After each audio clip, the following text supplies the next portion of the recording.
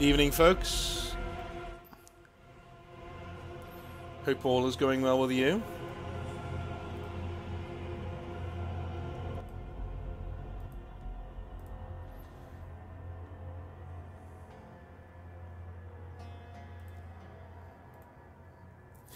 Hope everything's going well. There is a poll up on the community page of our channel. We are down to 2 games, Rome Remastered 2, Rome Total War Remastered 2, which I can put my classical knowledge behind if you want me to talk about ancient history and stuff, we can do that. And, on the flip side, we have Rogue Trader, which is currently downloading, so we'll be waiting about 5 to 10 minutes to start that one. But it's up to you. Head on over to the page. I'll put it in the description, actually, not the description, the chat. I'll whack it on there. And we'll have some fun. There we go.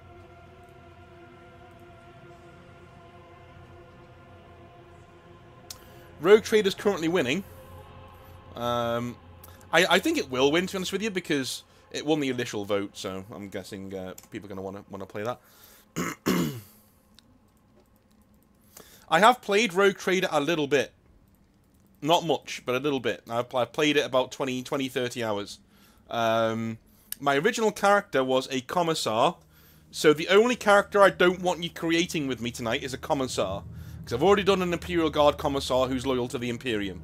So, I don't mind being loyal to the Imperium, I don't mind not being loyal to the Imperium, that is up to you. But, in terms of being a commissar, I'm not going to do that again, or have that background, because my own character has that background. And this might be something that we do on a Monday and Tuesday for good, if we like Rogue Trader and like doing it together, then we'll carry on doing it. It'll be good for everyone's mental health, I think.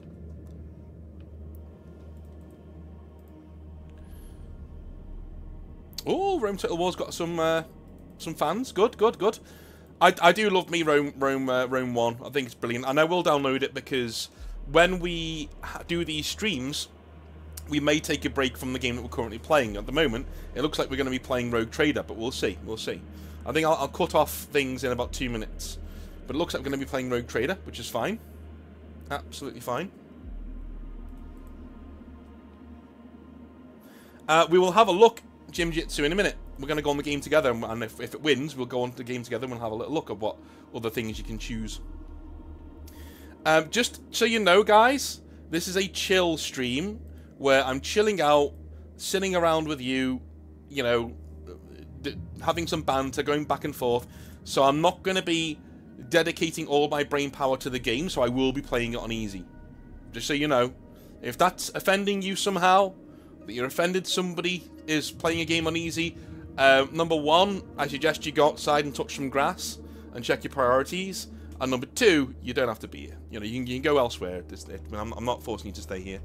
On the flip side, if you like the stream and you're having fun, then make sure at 7 o'clock you can start donating. Now, please don't give any money before 7 o'clock, because that is when my fundraiser starts on this video. So please don't give me any money, because I don't want it. For now, I'm fine, thank you. So please hold off until 7 o'clock if that's what you're going to do. If you've got some extra pennies and you're thinking, oh, I'll give it to North. Well, don't. Wait until 7 o'clock. And that is when our fundraiser will start. And all money then will be going towards Movember. That is male health and suicide prevention imperative that is going on right now. We've raised, so far, $1,266. Which is pretty awesome. I'm pretty proud of everybody on our... That's over the past year of our streams. We've got that much going on, so I'm very happy with that. It's good stuff. Good stuff.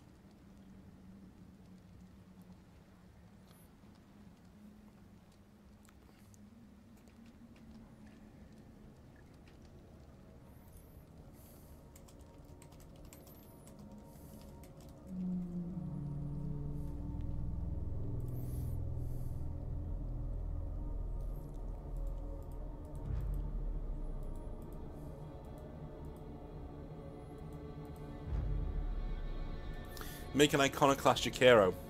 I wish you could make a Jakiro weaponsmith. That'd be pretty cool. I always really loved the rules back in the in the old Grey Knights Codex of the Jakiro, when you'd give him your weapon and it was like a random thing what he'd do to it. He might spit on it, or he might actually give you, you know, a las cannon, sorry, and give it back to you. Be like, there you go. Free las cannon. Right, I'm calling it there, so it will be Rogue Trader that we're playing, so feel free not to vote anymore. Have you had a good day? I have had a good day, thank you, yes, I have had a good day. Average, really. Average.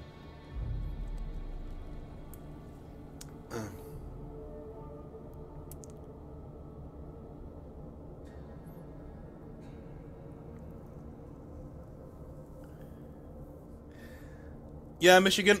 The problem with that, my friend, and you will be appeased by this answer, I've played Helldivers to death, so I'm literally sick of it. Like, I've played it so much.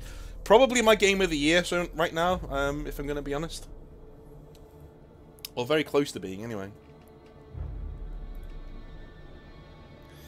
Right, the download is at 100%. We're just waiting for verification now, and we'll be ready to go.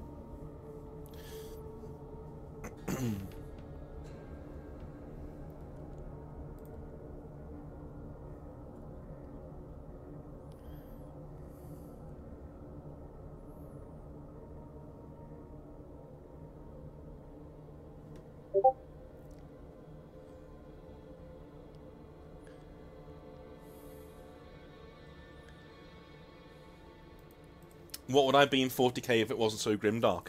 Well, then I wouldn't be in 40k. Right?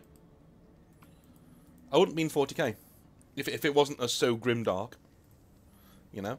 I'm going to change the stream title now to Rogue Trader, since that's what we're playing. So we'll get on there and have some fun.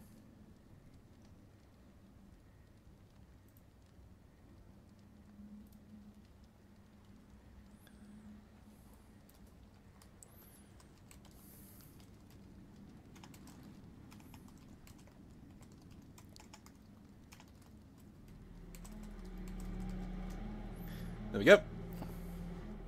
If you refresh the stream, you don't have to. You'll now see Rogue Trader Night 1 on there, which is nice. Awesome, awesome, awesome stuff. Yeah, Rogue Trader won the vote. Commiserations to Rome 1.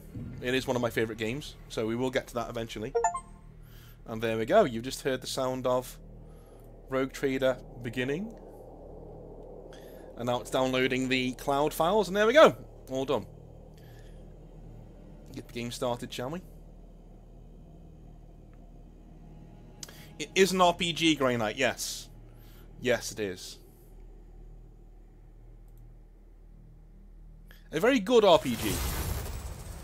Well, I'm very happy that it's been balanced, because there were certain things going on in the game last time that weren't great. So, Rogue Trader. Rogue Trader. Stream. That was my PC, guys, so please don't think it's yours. There we go. Excellent, we are on. We are away. We are away. Lovely stuff.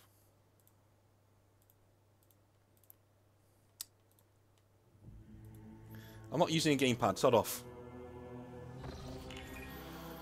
Right, so, I was playing as... I'll show you my character, actually, my old character.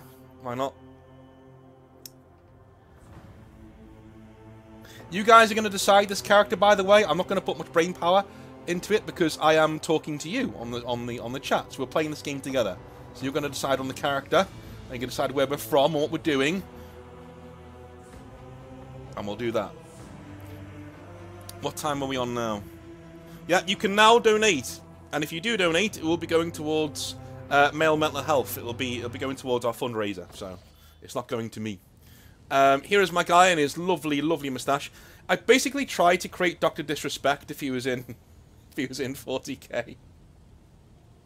I mean, you know, his name's Gallus. He is a Thunderhammer wielding commissar of the Imperium. I mean, good God, look at this mensch. Look at this guy. Right? So, you know, very, very, very, very happy with him. Back to your question before, though, what would I be in 40k? I would actually be... probably an Inquisitor. Yeah, probably an Interrogator. So on my way to being an Inquisitor. That'd be pretty cool. That'd be pretty awesome. I'd like that. Especially in a less grimdark setting, because it wouldn't cost too much. But yeah, he has a Thunderhammer. He puts the hammer down. He's just awesome. I love Gallus.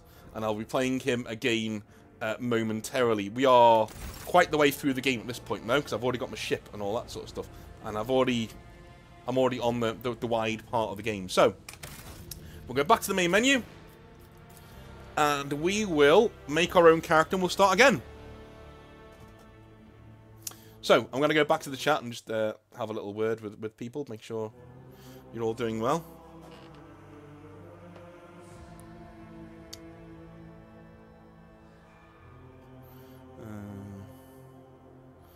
I'm sorry about that, Cryptic mate. Sorry you had to break up. They are the worst. One thing I will tell you from experience, and you're not gonna like this. You know, it's not really something that you're gonna get a lot out of mentally, I suppose. But it does get better. I know people say that to you all the time, but it's true. It does get better. It genuinely does get better. Time is a great healer.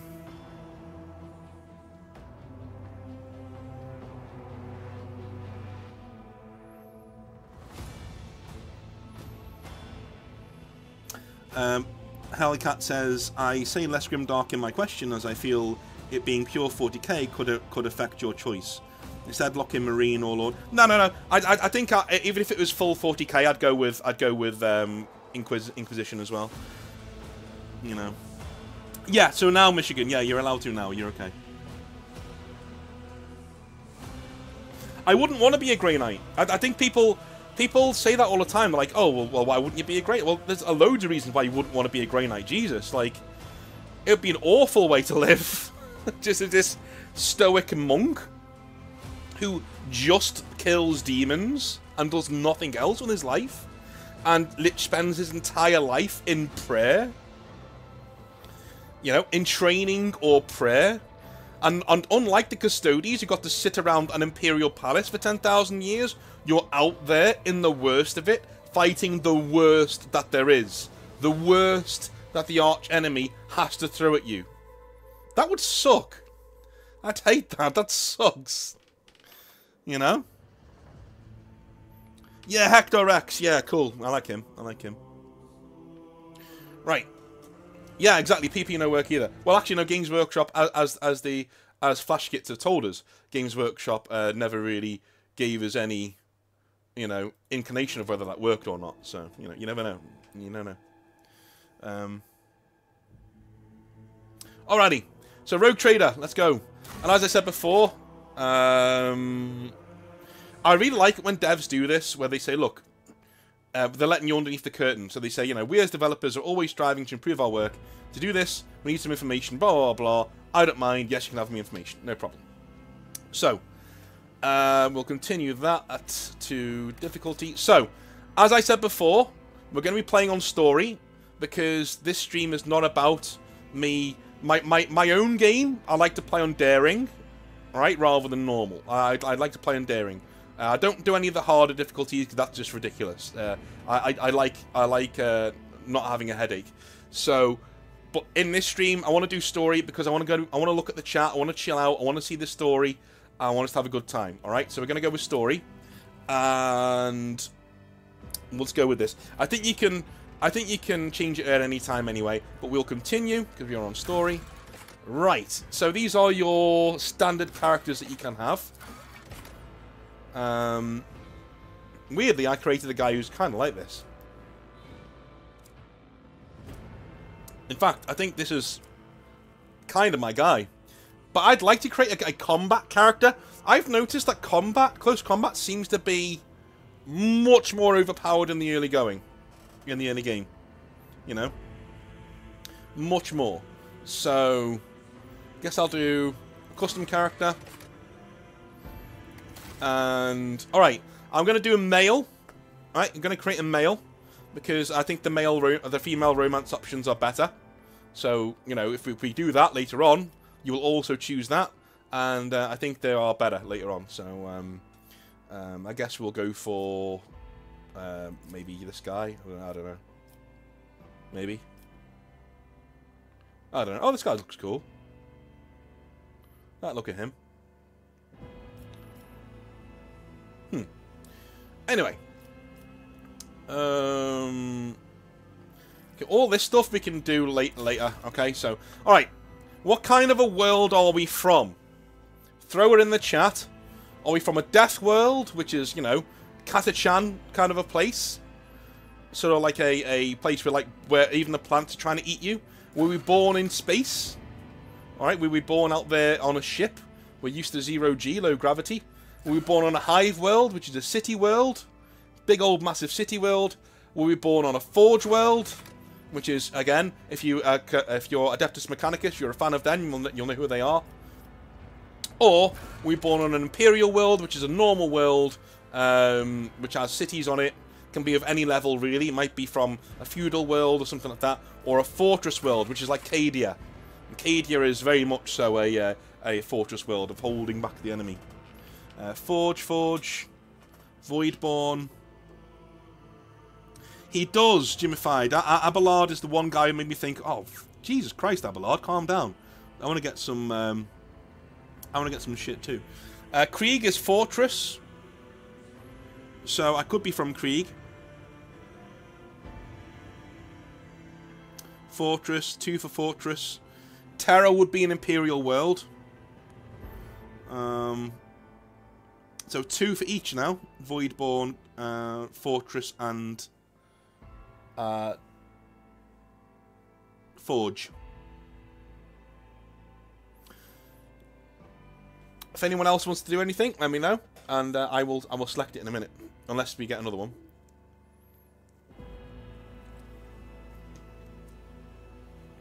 Forge world for that sweet toughness buff. Yeah, you do get good toughness from it.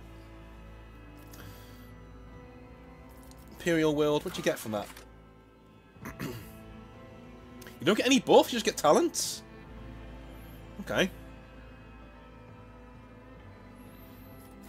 Fortress world, willpower, perception. Pleasure planet. Right. I think we've got 1, 2, 3 Voidborn. 1, 2. 1, 2 for Forge World. 1, 2 for Fortress World. I'm kind of torn. Because I've...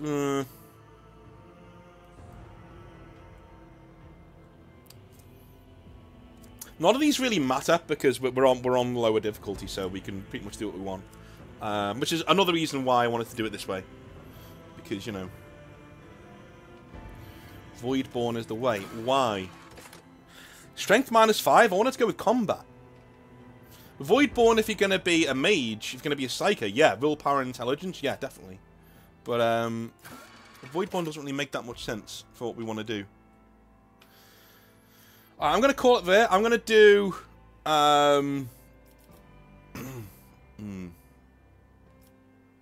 Okay, everyone's saying Voidborn, so that's what we're doing. We're going Voidborn. Voidborn came in with a lot. So we got Jinx, Be Smart, Just a Flesh Wound, Bloody Mess, Contagious Look. Okay, cool.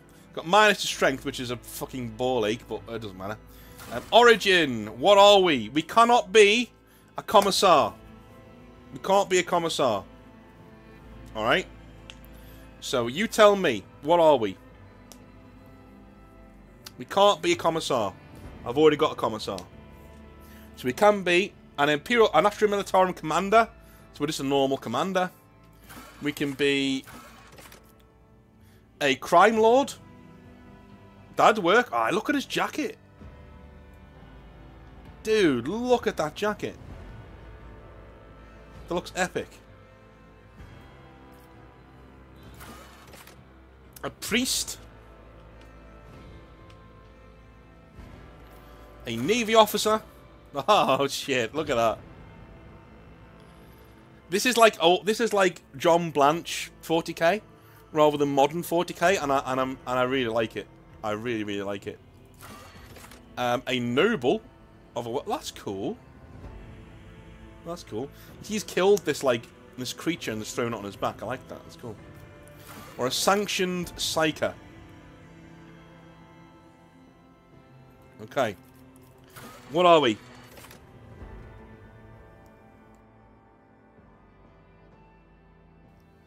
What are we? We've got 1 for priest. Fightery psyker. Noble or officer psyker. Crime lord. A crime lord. Navy officer. Naval officer or noble. Crime lord. Noble. Okay, so we got noble or crime lord, I think, is what people are settling on. And a lot of people are liking a psyker who is able to fight in combat, right? A lot of you guys are going that way.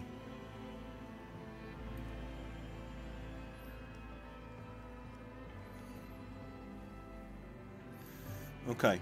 Well, I guess we could be a crime lord who is also a sanctioned psyker, can we not? Or do we have to select this now? And if we don't select sanctioned psyker, we can't be a psyker at all? Is that it?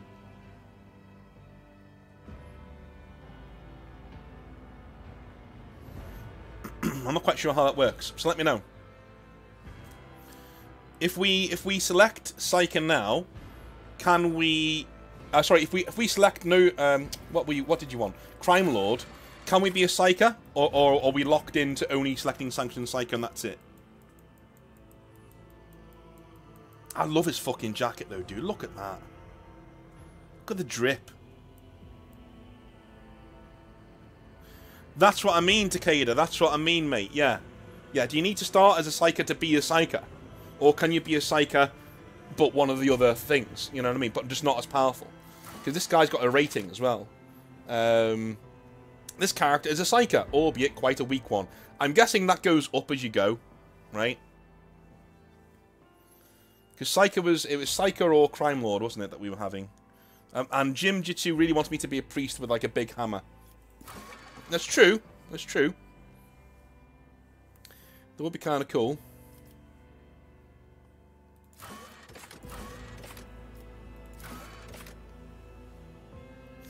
Noble psyker.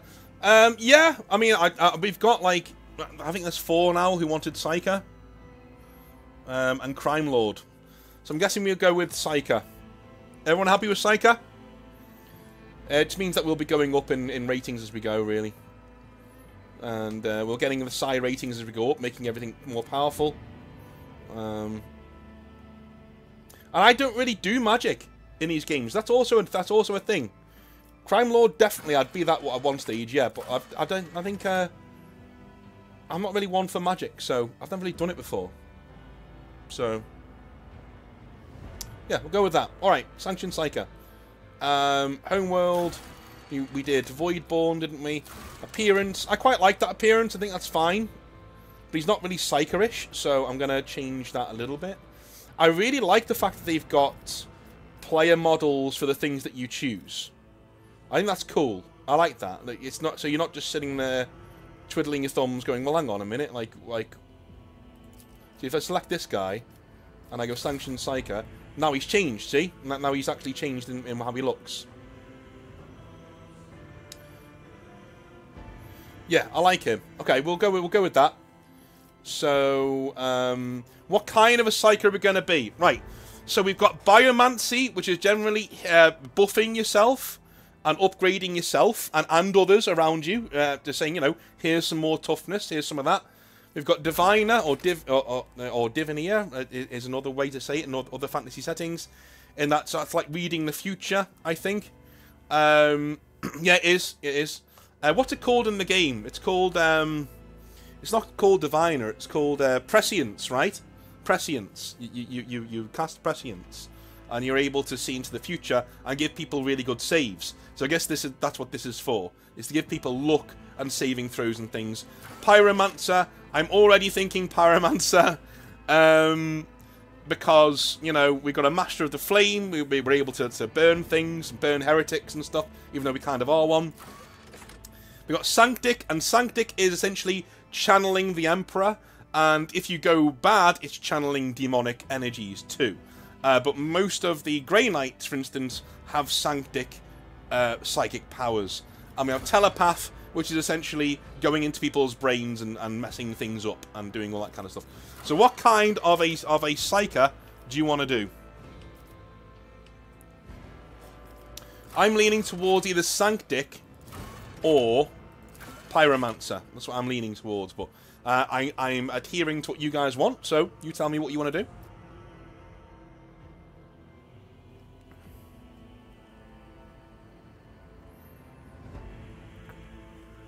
I love Orchestrate Flames. It's like he's doing like an orchestra. Flames for everyone.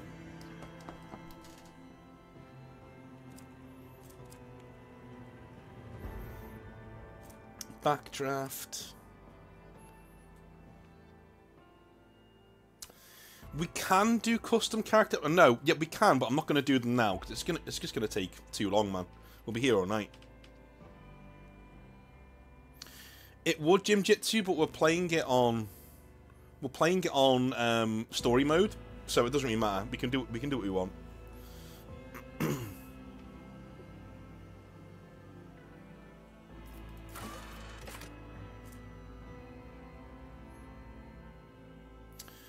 Plus 10 plus 4 times the Psyker's in strength. Oh my god, that's really good. That's really good. Can he cast that on himself? Is he able to cast that on himself?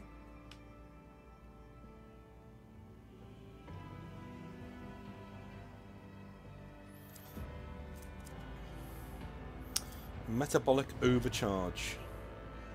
Sanguine Siphon. Oh, I'm changing my mind, you know. I'm changing my mind. I think we're going either Pyromancer or Biomancer, to be honest with you.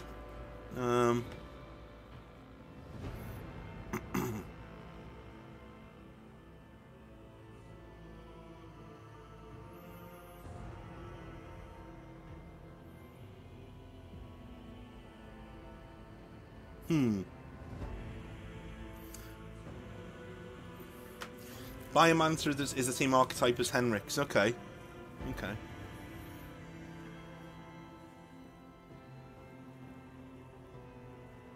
Okay. I'm thinking we might go with Biomancer. I know people are saying Pyromancer too, but for the character that we're building, I think what I'll do, when people are kind of torn 50-50 on what to do, right, I'll make a decision on the kind of character that we're building. So we wanted to build, you guys said at the start, a Psyker who is able to punch in combat, right? Punchy combat Psyker. So if we've got 50-50 Pyromancer and Biomancer, I would go with Biomancer because that leans into our original archetype, right? You can cast it on yourself. Good. Alright, well, we'll go with Biomancer then.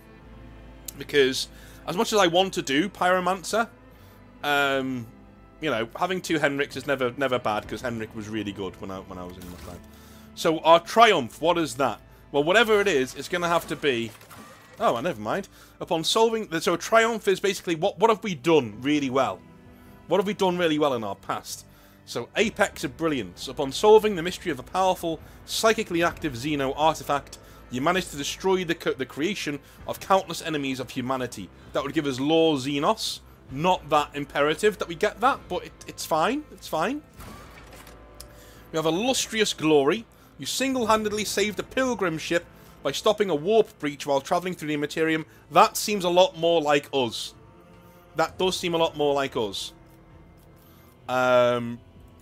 Feat of Greatness. The power of your sorcery crushed the demon of the archenemy and drew it back to the warp. So, we are doing one of the latter two.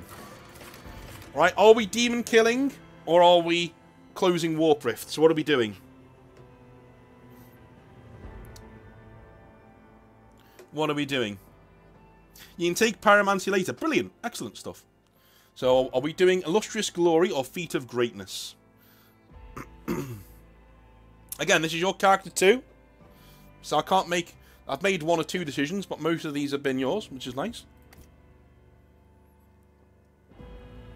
Oh, colour scheme. Go blue.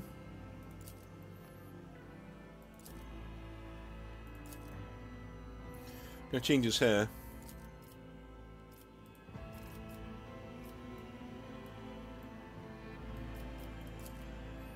It's fine though. Illustrious Glory has 2 votes.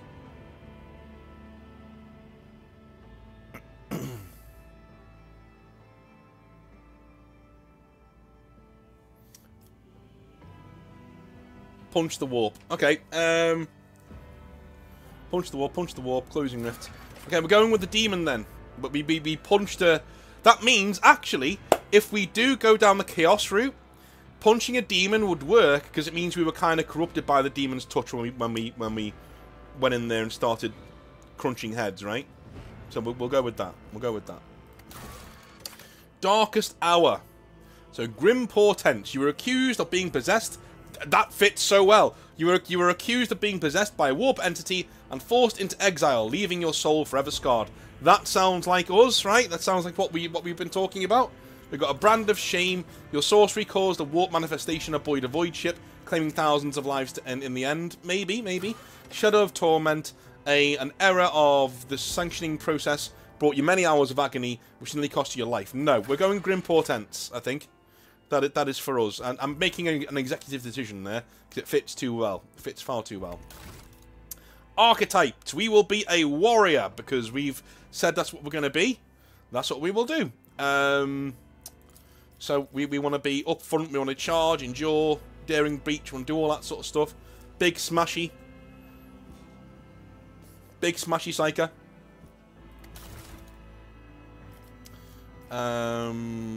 Yeah. We are a warrior, indeed.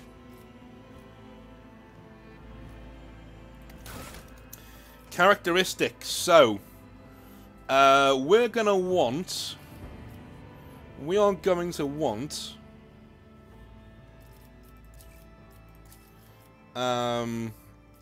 weapon skill, because we're going to be punchy. We're going to want... Toughness we've already got, which is good. Intelligence we've already got, which is good. And willpower is at max, so we'll go with... we'll go with some... Yes, I think strength we're going to have to put some pips into. We'll go with toughness as well. So we're going to be able to survive in combat, which is great. I like that. That's good. That's good. In fact, I'll probably put another pip in there, just to make sure. Alright. So we've got weapon skill, which is good. We needed that. We've got strength, which is good. We needed that too. We've maxed out toughness. Intelligence is good. Willpower is good. Alright. Void ship. Sword class frigate. Let's call it the Exile, shall we?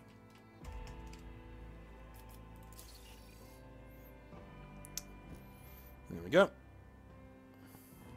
Sword class frigate. Classic void ship design. Okay. Proven in thousands of battles, combining decent firepower, high speed, and respectable survivability. Essentially, it's an edge standard ship. Alrighty. So can we not change his hair colour?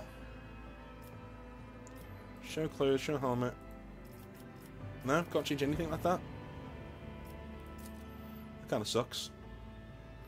Don't want to have a top knot. Not a big fan of top knots. Do you know what I mean? Meh.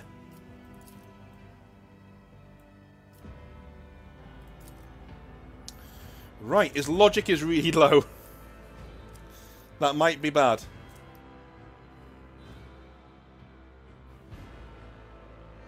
That might be bad. Right, what name are we doing? We're not going to be called Rogue Trader. We're going to be called something else. So what name are we doing?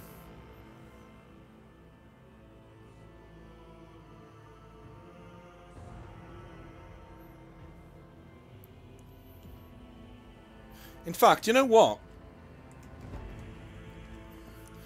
In our original series of Chaos Gate Demon Hunters, Voldred Storm was one of our main interceptors. Do you know what I mean? So I'm going to use that. We'll use Voldred. That's fine. We'll use Voldred. And yeah, happy days. Well done for helping me design that, folks.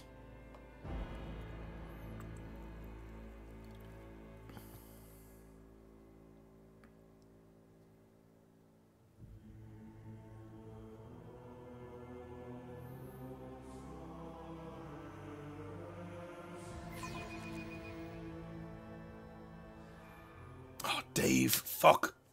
Fuck. I knew I should have named him Dave. Oh.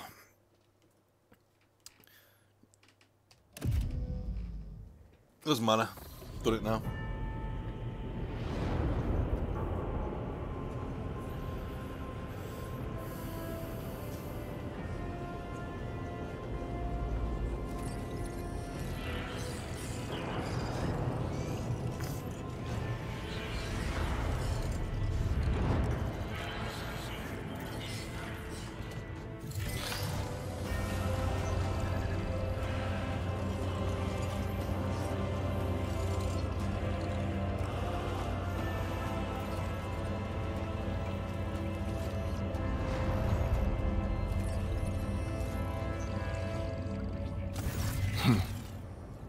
An excellent place for contemplation.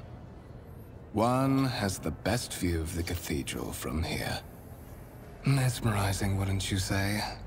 An impeccable manifestation of the God Emperor's sublimity. One thing I'm glad that they did is that in previous Owlcat games, your portrait turned up in NPCs' portraits too, which was annoying. It's like you're talking to yourself sometimes. So how are we playing this guy? How are we playing this guy?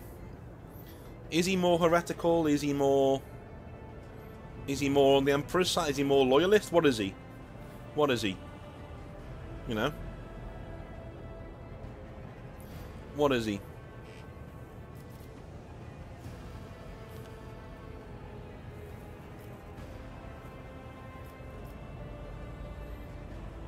Is he rude or is he? I don't know.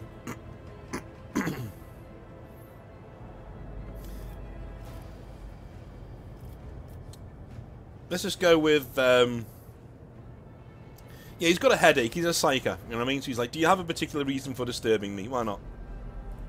My apologies. I did not seek you out to pester you with unwanted attention. Allow me to introduce myself.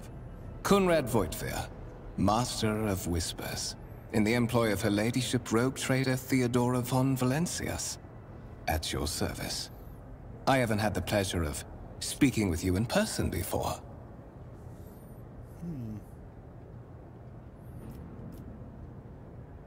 I kind of wish I'd called him Dave now. My name is Dave. You know? And so to avoid any misunderstanding, I am a sanctioned psycho. Yeah, do you know what? I'll say that, yeah. Anytime I can say something like that, I'll probably just say it. I am aware of that fact. It would have been unacceptable negligence to have overlooked such a detail when compiling your profile. Fate bestowed upon you powers of witchcraft, and a duty to use them for the good of the Imperium. Yours is truly an unenviable lot. I will be frank with you. You may forget your past titles, no matter who gave them to you, or what their origins are. From the moment you and the other candidate were brought aboard this void ship, your fate changed. You now serve Lord Captain Theodora von Valencias, and carry the burden of an heir of this house. Henceforth, you share your dynastic name with Her Ladyship. Bear it with honor.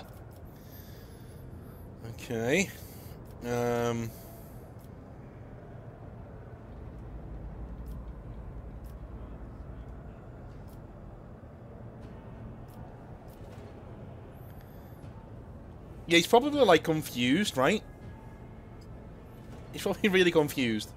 So, why am I aboard this vessel, and why have I been brought here? So that you may fulfill your blood duty. Whatever obligations you had before, they are henceforth null and void.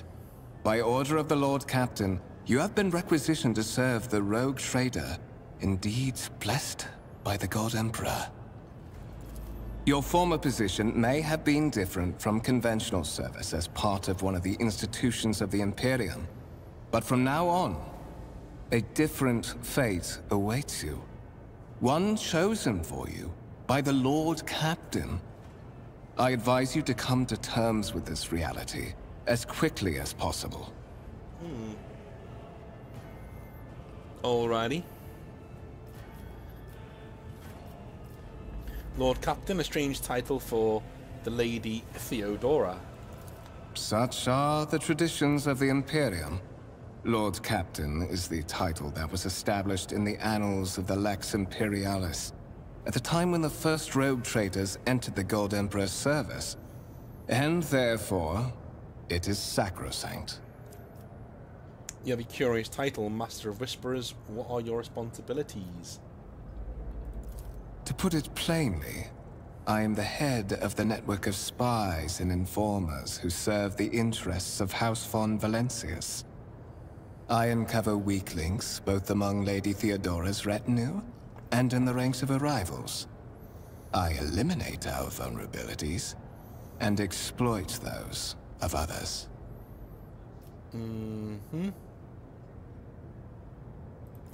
I would rather not discuss the Lord Captain behind her back, especially not on board her ship.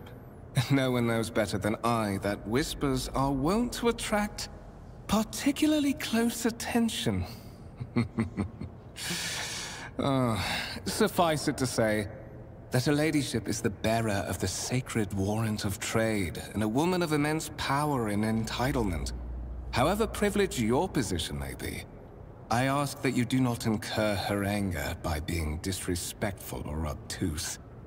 Lady Theodora despises both qualities.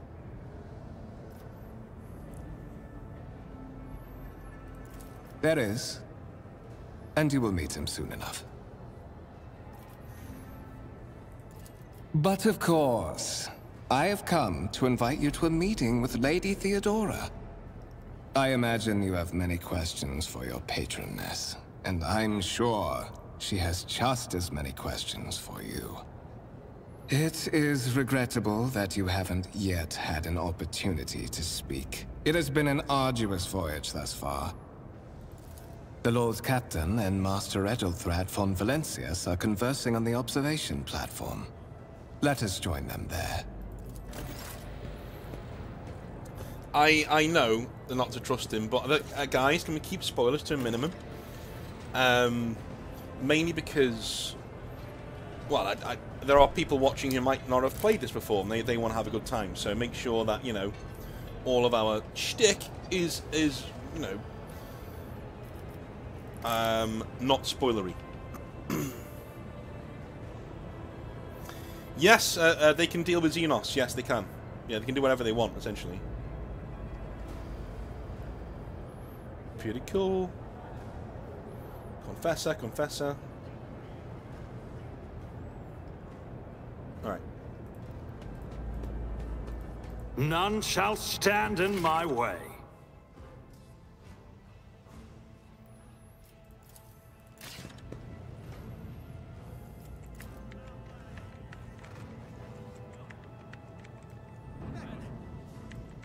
I won't tolerate weakness.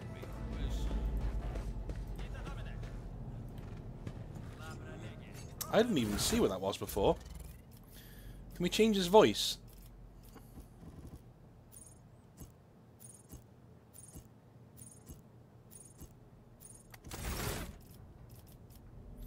Summary. Skills. Biography.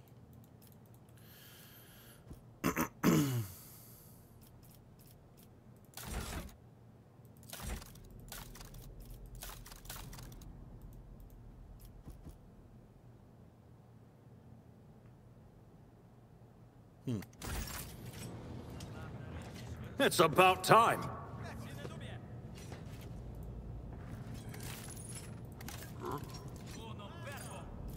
I tire of idleness. Let's move. Can we change his voice? Is there a way to do that? There we go. No, I think that's it. That's all we can do. That sucks. I'll lay claim to the stars.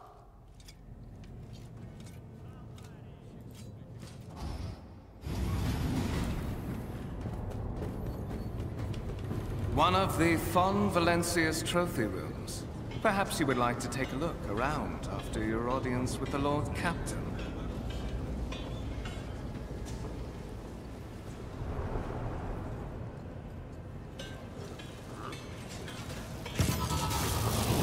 What's happening?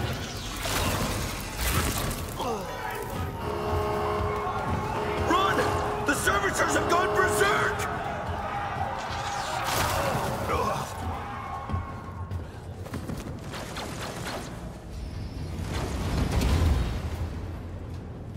I'll see you terminated!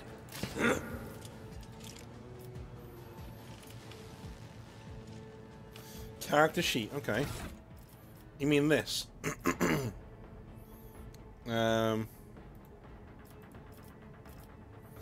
It seems like one of those weird things that the game does where they did it in the last game as well, where you can't change it after a certain point, but there's no real reason why you can't.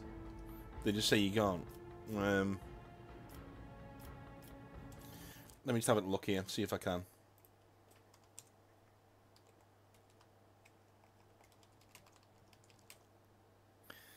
Trader, change voice.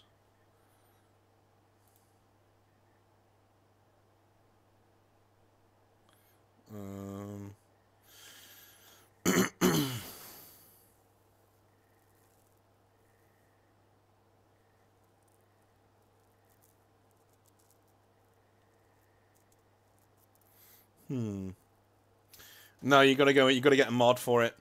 I'm sorry, guys. That's really gonna bug me. So I'm gonna remake the character. It's gonna take me 2 seconds. I'm gonna remake him. That's gonna bug me because he's got an old man's voice and he's not an old man. He's a normal guy, right? So story, no problem. Custom character, no problem. We had this guy, no problem. Or did we? I think we did. No, we had that guy, didn't we? We'll go with this guy, though. I quite like him. Appearance. Ah, here we go. I skipped it all, didn't I? Shit. My fault. There we go. Hair. None of you motherfuckers said anything, though, did you? When I said, can we change his hair? Like, no. Cheeky. Right. Face.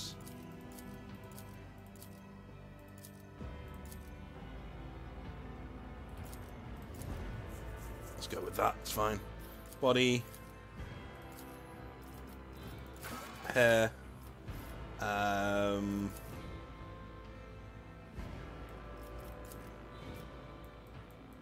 Yeah. Bit of that. That's fun.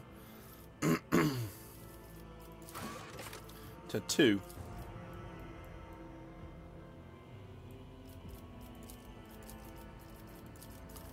Well, these went in the game last time. I like that.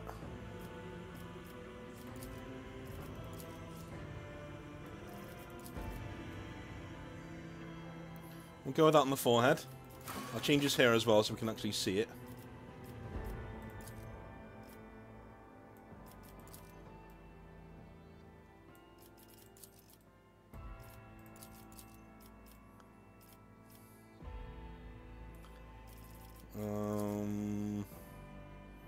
That's fine. Tattoo. Got it. Augmentations. He is a psyker, so we will have 1. No probs. Augmentation 2. I like that. Okay. I'll bring glory to my bloodline. Here we go, right? See what I mean? Like, oh, that does not suit a Psyker at all. Curiosity sings in my veins. There we go. There he is. Blood and mayhem shall be our anthem. Lance batteries, volley! That's the guy from the original Dawn of War, right? Success is the only outcome I accept. Heresy grows from idleness. Time for a round of space regicide. Through chaos, I stride. What curiosity unveils itself before me?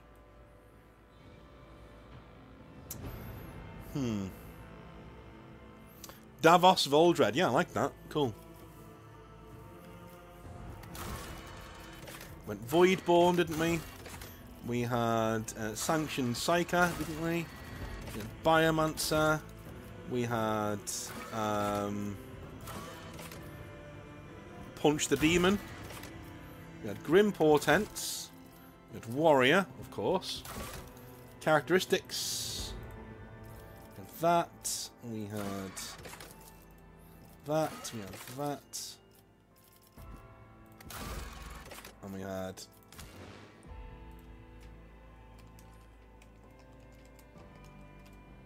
Exile. And his name.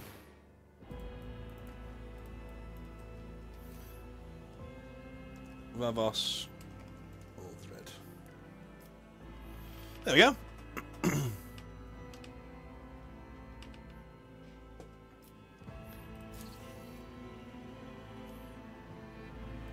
There we are. Excellent. That'll suit me. That's better. It is annoying that if they say the same 3 lines, I agree, but also I'd be more annoyed the fact that the voice just doesn't suit him. Do you know what I mean? It just doesn't suit the character that we're playing, so it would just have that weird disharmony.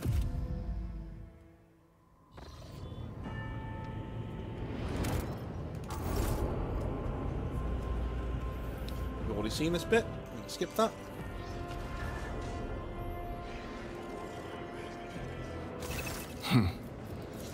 An excellent place for contemplation. My apology. Allow me to introduce myself. I am aware. I will be frank with you. Such are the so that your former position, to put it plainly, I would rather not discuss the Lord Captain behind her back. There is. But of course, the Lord's... Alrighty. Let's go. What lies beyond?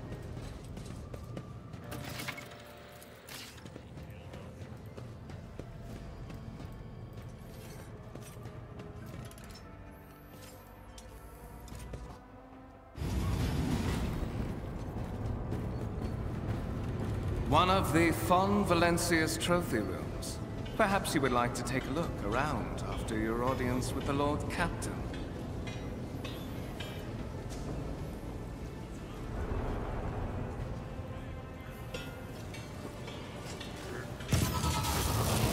What's happening?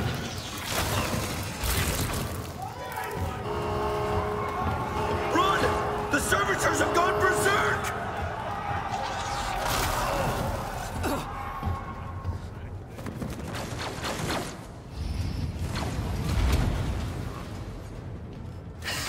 You poor souls! Right, where am I?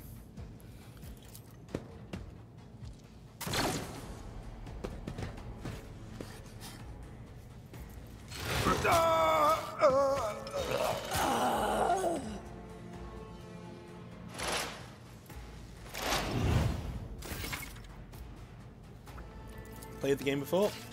All good.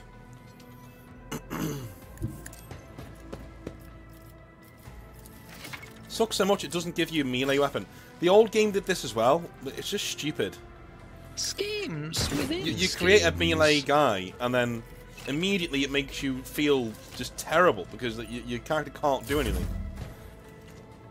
Oh, you created a melee. Oh, yeah. Here's your one thing that you can do. Taken away. Brilliant.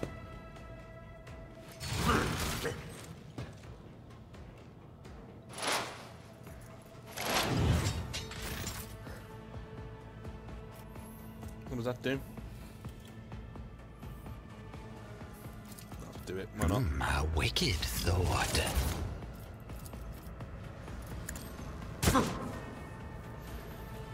Give it a little tap. I'm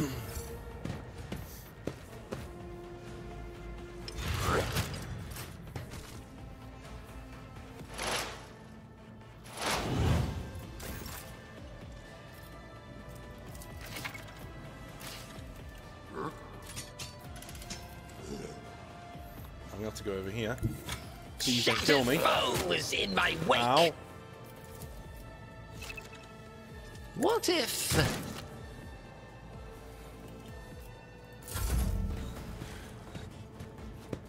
Yeah, punch that guy. Oh, he dodged. Of course he did. Get to the heretics! What suspiciously poor timing for such an accident. Servitors malfunction on the officer's deck at exactly the same moment when the rogue trader and her heirs are gathered here. I have blocked all passages between the upper and lower sectors of the residential decks. If this is a deliberate attack, it should stop the culprits from advancing their plan.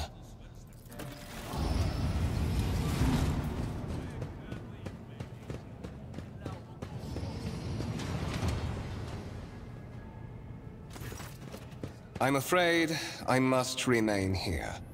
For Lady Theodora's safety, I have to oversee the execution of these orders personally. I hope you will have no difficulty reaching the observation platform on your own. It is just at the end of this corridor.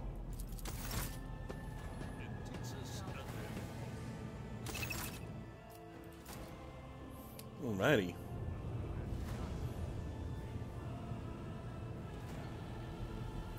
You can do, I think. You can do. There will be no peace in my wake.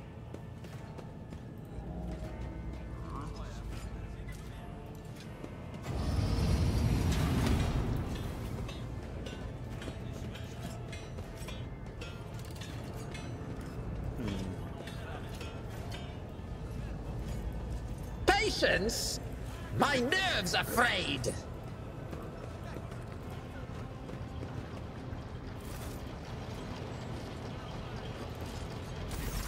That is simply irrational, Lady Theodora. Assimilation into the trade structure would be political and economic suicide. Practically an admission of heresy. Then suggest an alternative that will satisfy me. I have described the situation. No worse than my seneschal could have done. Make a decision. What will you do with Ion 6, Edelthrad?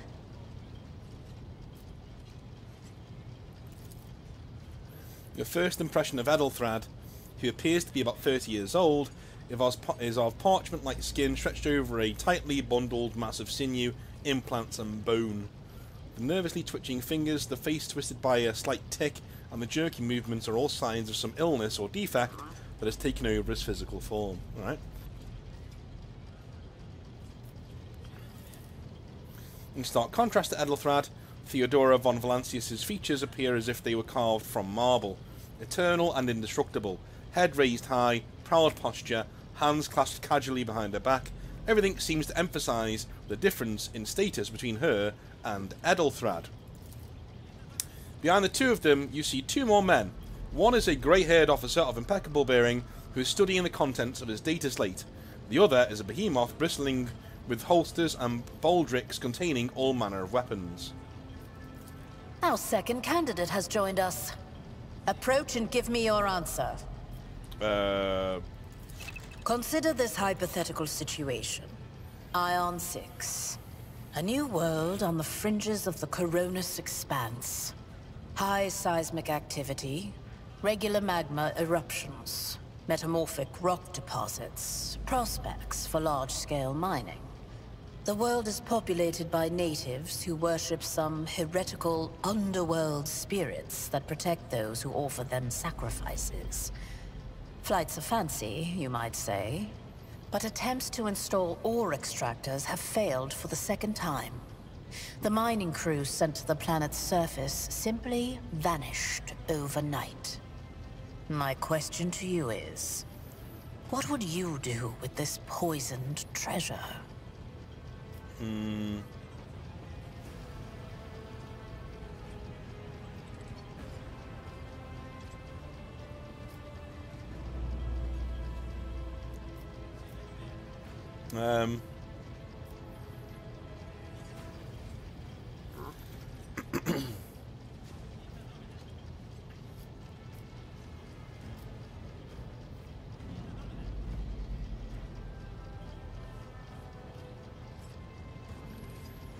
Yeah, there are ways to confirm whether what is happening on Aeon 6 is witchcraft or not. It might cost several psychics to do so, but it will give us the answer. Thorough, but presumptuous. It took me a great deal to find one psyker who could serve me well for many years. Yet you speak of several. Ah, there are a dime a dozen. Sanctioned psykers are rare and valuable instruments of the Golden Throne. Or do you suggest that we use heretics, who are an offense to the God Emperor's light? It would be rather careless of you to utter such profanity in the presence of his faithful servants.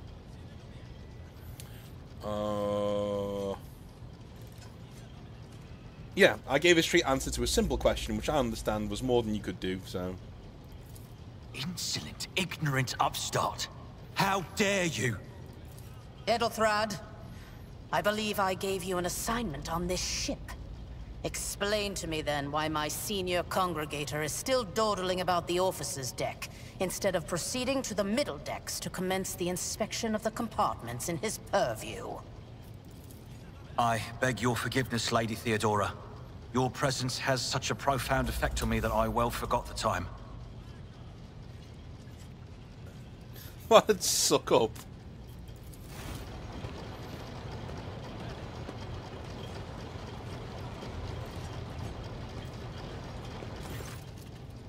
So, why are you here? There are questions that I wish to have answered. You are direct. I approve. But you will have to wait. There is something I want you to understand first. My name is Theodora von Valancius Massimo of Scaris. I am a rogue trader in the service of the God Emperor of humanity. And my rights and freedoms are vindicated by a most sacred relic. The warrant of trade, kept aboard this very vessel. Mine is the honor to venture into the darkness, beyond the Imperium, and carry humanity's light where powers wicked and heretical reign, and bow death and ruin to us all. It is my decision alone to determine the fate of whatever I find past the bounds of the explored void. Every world I discover, along with all there is to find thereon. Resources, people, riches, and mysteries, is mine by right. I command millions of lives, rule over numerous planets, and possess fortunes that no planetary governor or commander could dream of amassing. And you are one of those with von Valancius blood in their veins and a rightful claim to this inheritance when the hour comes. Alright. One of? That mean there are others? Naturally. Some have yet to arrive on board, but you have had the pleasure of meeting one of them. Edelthrad may be somewhat disconcerted by the scale of the responsibilities that may potentially fall upon his shoulders. However, I have a good feeling about him as a candidate.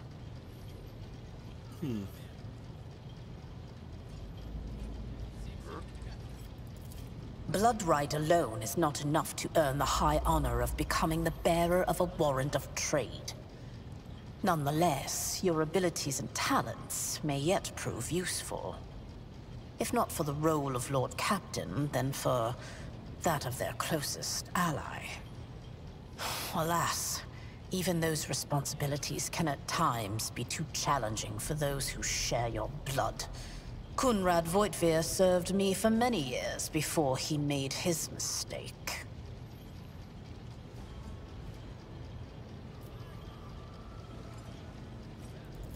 His kinship to me is most distant, as is yours. Nonetheless, he does bear the name von Valancius, even if he avoids using it publicly, and as such, strictly speaking, can be considered my heir. That door, however, is closed to him. Voitvir's performance in his current role is satisfactory. Or it used to be, at least.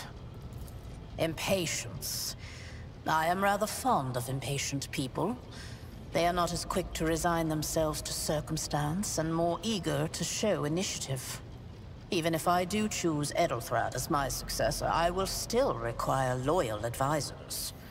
The skills and knowledge you acquired in your former life may prove invaluable here, in the Coronis Expanse.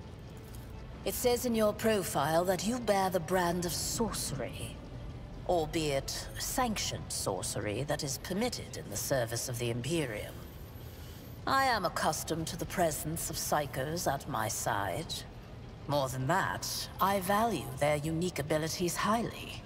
Perhaps that is why I am so intrigued by Edelthrad's candidacy. A rogue trader psyker could achieve great things indeed. However, psychers are fragile creatures, and as such I would rather have a replacement standing ready in the event that something happens to Edelthrad. Moreover, your courage has made you far more famous than you yourself probably realize. True feats of heroism will forever live on in the annals of the Imperium and bring honor to the von Valancius line.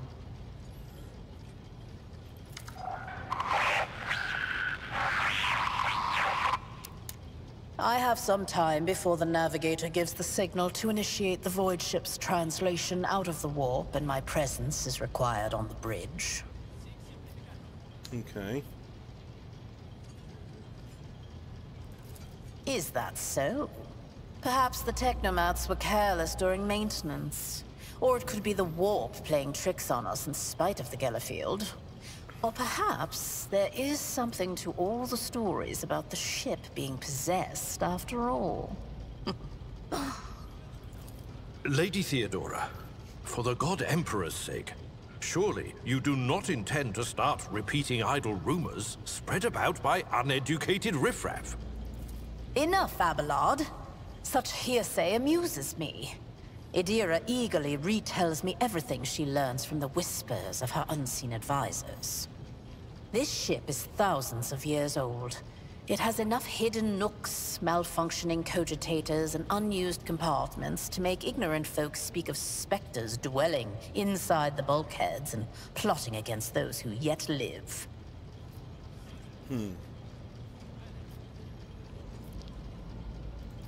The Rykad system, the domain of rogue trader Winterscale, one of my peers, and rivals. Besides me, 2 other rogue traders exist in the Coronis Expanse, and each of them possesses resources comparable to mine.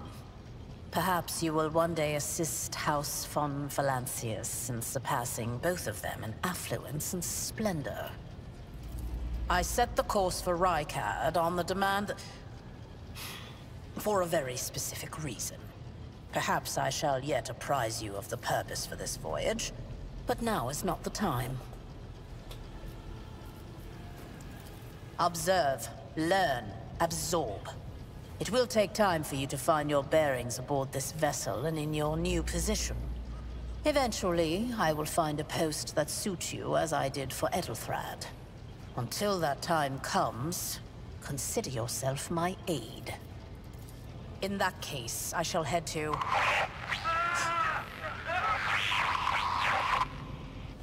Disturbances reported on the adjacent decks. Seneschal, if the need arises, protect the new blood. It is possible that the chance to prove your worth may present itself sooner than you may have anticipated.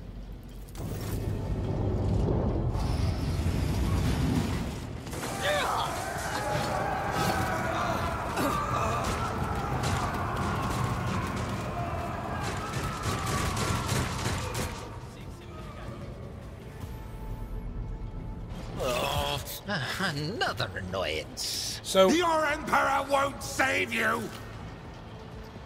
I've got a feeling, right? It's auto saved there. I've got a feeling. I want to know if somebody said in the chat before that the game had been updated to have voices in it throughout, right? Would you guys mind if I go on my other save just to check that out? Because we may actually have other voices in there. I just want to check whether it's been updated or whether it is similar to what it was. You know what I mean? Like it was just the same. I'm just going to jump in here again. One sec. Because I just want to know what we're looking at here. Those of you who don't know, this part of the story is after the initial... Yeah, we become Rogue Trader. We're now the Rogue Trader. You know, Theodora's out the way. And we're a bit further down the story. So we're essentially going around a star system and making sure that it's kosher. Making sure that everything's fine. So I'm going to run around and talk to people because I want to know whether we can actually... Well, whether things have actually moved on and we have full voice acting now. That would be cool. Let me just have a little look.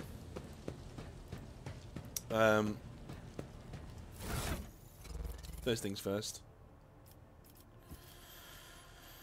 One cool thing about the game is you have unlimited space in your inventory for different things, which I quite like.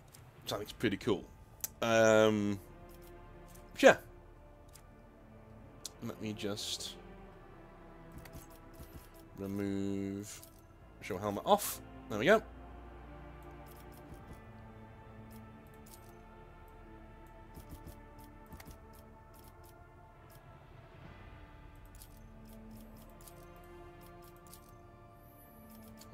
Like that. Excellent. So let's see what people's voices were like, or if there are any, because I'd be very, very interested to know.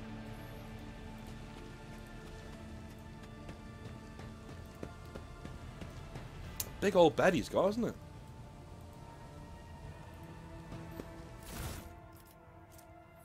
Unfinished letter.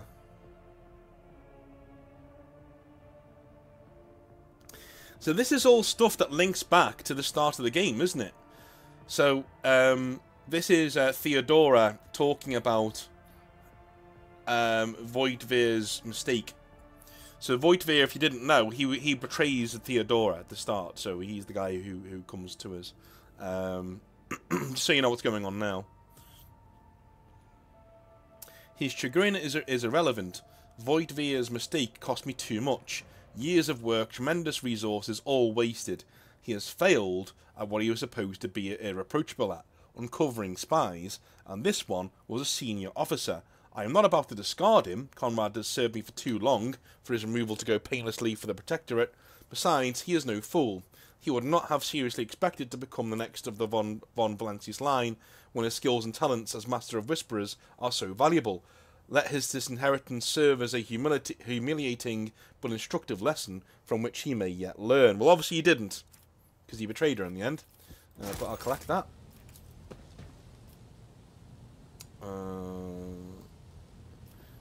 Okay. So one thing you can do in the game as well, if you look over here, I think if we have a look at our character record. So this here is, again, it's easier to show you this with my own character because we're a bit further down the line and I can show you how things kind of work as we go along. So you have different parts to your player personality. So you have Dogmatic there, and Iconoclast there, and Heretical. Now, the guy who I'm playing as right now, he is a big... Essentially, do you guys remember the wrestler Rick Rude? If you don't, go and have a look at him online. that is essentially what my character is, but he's an Imperial Commissar. That's what he is. And so, you know, he's not heretical at all, but he is very pragmatic. He is a pragmatic Imperial citizen, right?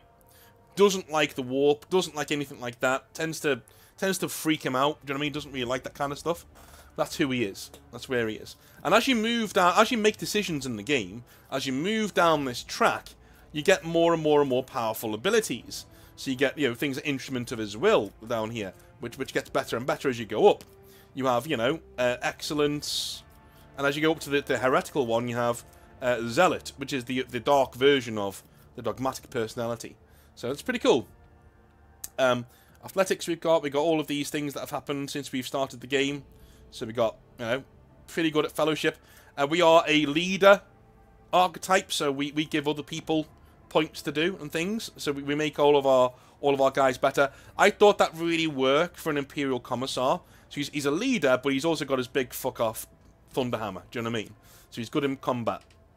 We've got features here, which are just your talents and things. Got archetypes, which is, you know, what you've become as you've gone on. So I started as an officer. Alright, so I started as a guy who is telling other people what to do, which, you know, happens. And then I got Vanguard as well, which is like a guy, I'm an officer leading from the front. I'm at the front line leading, which works for me. Reputation. These are your reputation with the different factions across the map, right? So you got different people over there. And your profit factor down here basically tells you how much power you're getting as a rogue trader. So you're running around this part of the galaxy doing different missions for people, and the more you do, the more things you can get, the more cool shit you can get, right? Which is kind of, you know, it happens. And that is where we are. That is where we are. And your biography is literally what you've done in the story up to now. So, during the prologue, I led the people out of the fire trap using Theodora's help. Iconoclast. So basically, there was a fire on the ship, and we had this, you know, person thing come try and save me, and I did, you know. Ordered the defective servitors to be destroyed in order to end their suffering. Donned the heretic's clothing to save the tech priest. Allowed the terrified citizens to follow you when darkness fell on Rykad Minoris. Doubted the virtues of the ecclesiarchy whilst conversing with Reverend Hieronymus. Commented on the important role of the Xeno artifact trade on Footfall, plays in learning more about hostile Xenos races. So Footfall is a place you go to when you start your campaign. Essentially like a nice, shall we say, area to be in. Like it's a how do I put it? A middle ground for people to go to. Executed the rebel, granted the Emperor's peace to Abel, you know, vowed to kill Aurora in the name of the Emperor, gave the handguard of the heretical blade to Heinrich. So you get a heretical sword throughout the game. You can keep this blade, and you can get more and more pieces to it, and then you can reforge it if you want. And if you're a Chaos Aligned person, it gives you really big benefits, but maybe at a really big cost later on in the game. And if you're dogmatic, you can actually turn from one to the other, from what I understand, by doing your by finishing that sword.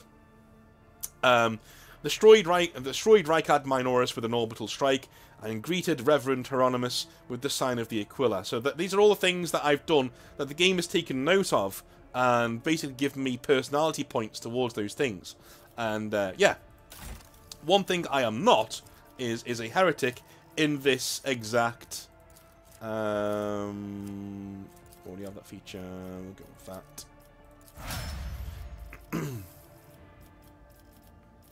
Can he? Is he?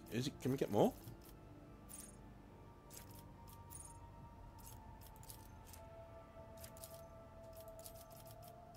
No, we can't. What are you talking about? Oh, we get to do this, right? Assassin, Vanguard, Arch Militant.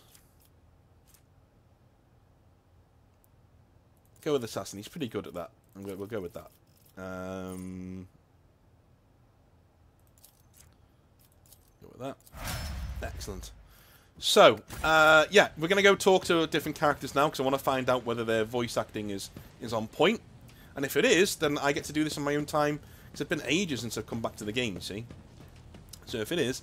And I thought it better to show you this stuff as my character, rather than going through as the character that we created, because now you can see, you know, how these things play out as we go along, rather than me just saying, in 17 hours, you'll get to this point. You know, it's a lot easier just to show you what happens as you play the game. I really like Rogue Trader. I stopped playing it only because I think something else came out at the time. Oh. Okay.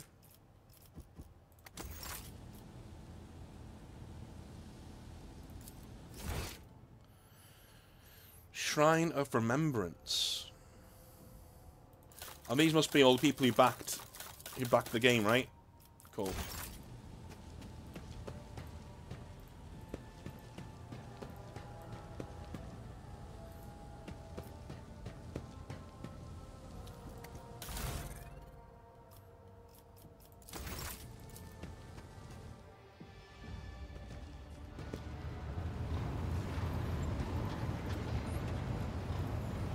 To what do I owe this visit?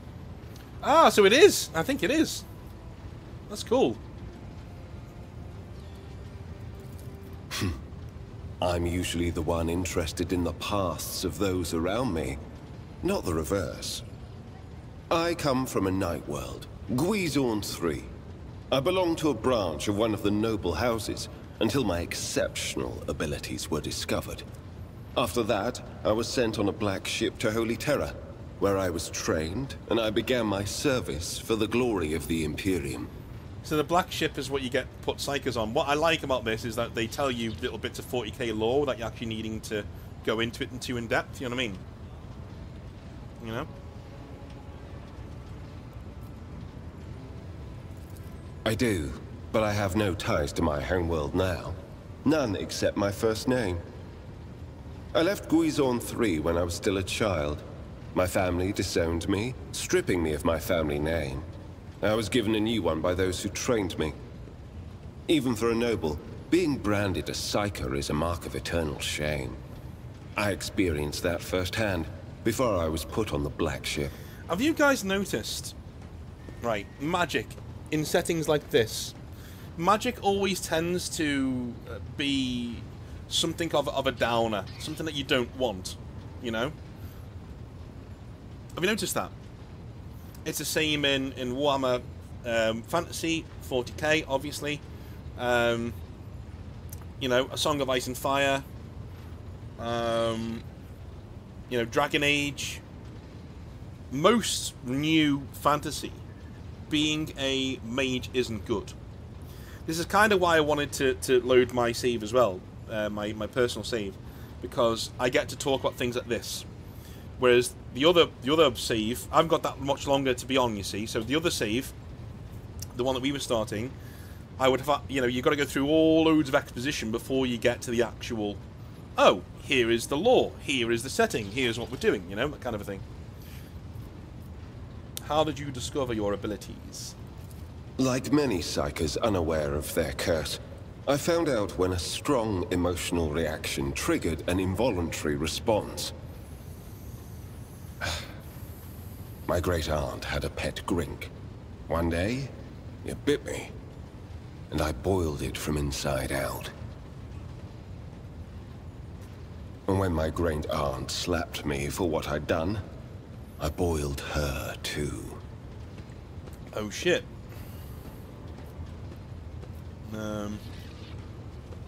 I expected a more dramatic story.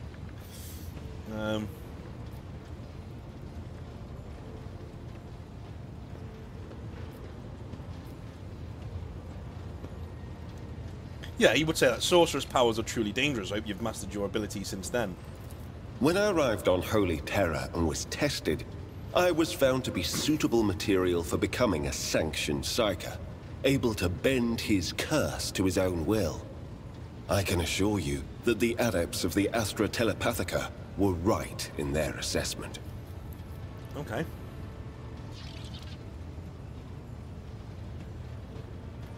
That's it, Raziel. Yes, that is a very, very, very good way to put it in terms of magic. Yeah. So magic in systems, in settings, to me, it's only really as interesting as its limitations.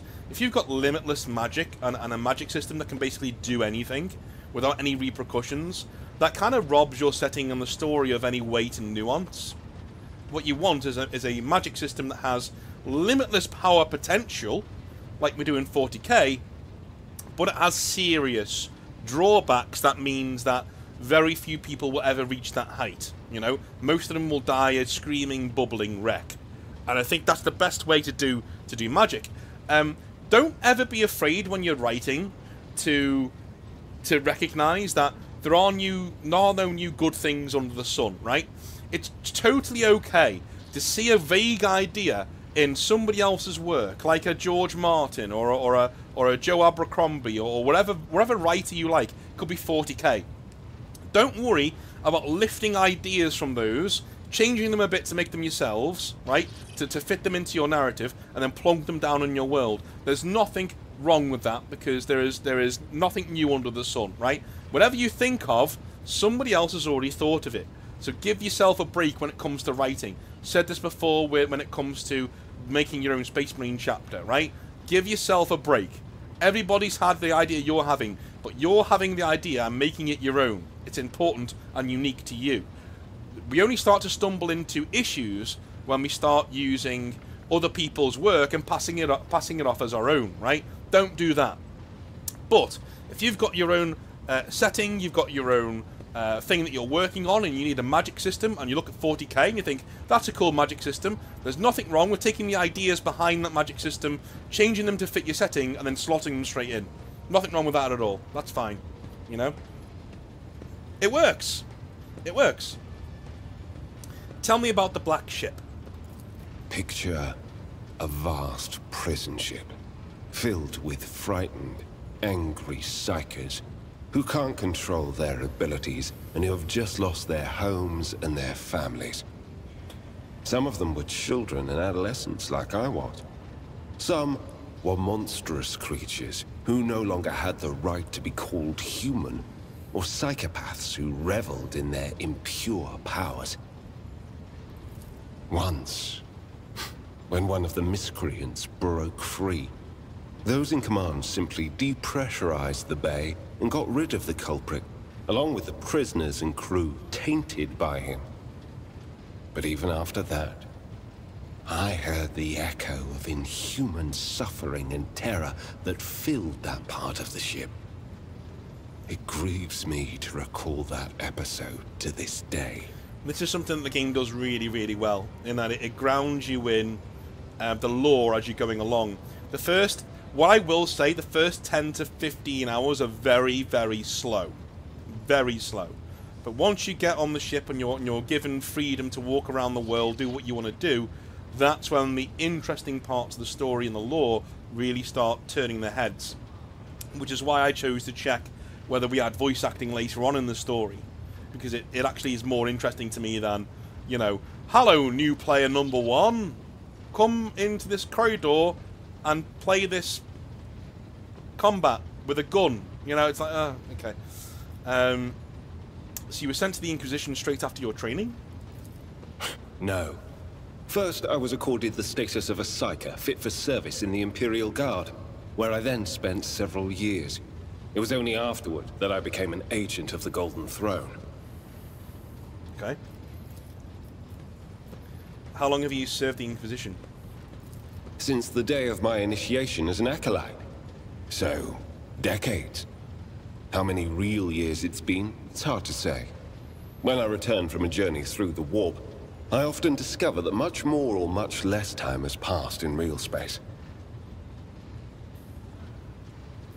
You visited many worlds during your service, I'd wager. Indeed. I have visited many of the places brought to the Emperor's light, and those sullied by the filth of the archenemy. In truth, even after all these years spent visiting the various corners of the Imperium and looking beyond its borders, I still consider the Segmentum Solar to be the greatest of all humanity's bastions. Nothing compares to the majesty of Holy Terror, the might of Mars, the grandeur of the segment's other worlds. Including Titan. Thank you very much. You're welcome.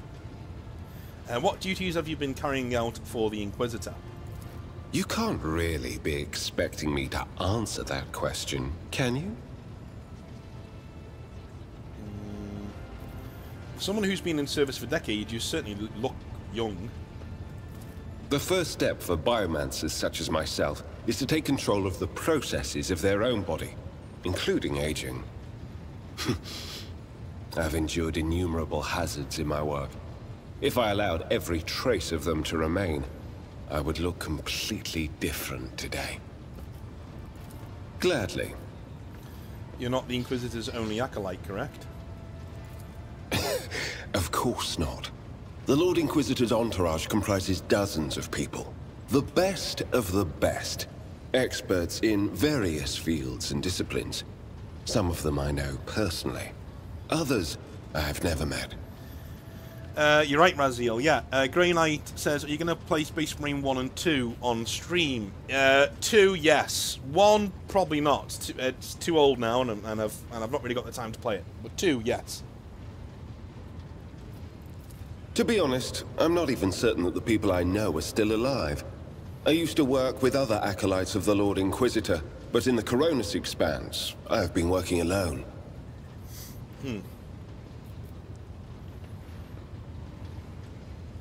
If you're an interrogator, does that mean you hold a special position in the retinue? We are not a retinue. We are acolytes. As for your question, I am closer than anyone else to the one I call my personal teacher. The Lord Inquisitor deemed me worthy of undertaking the most important and sensitive tasks requiring the attention of agents of the Golden Throne. Don't you get lonely? Is this a romance part? Let's see. I rarely have the time or the opportunity to think about it. Are there other acolytes in the Cronus Expanse?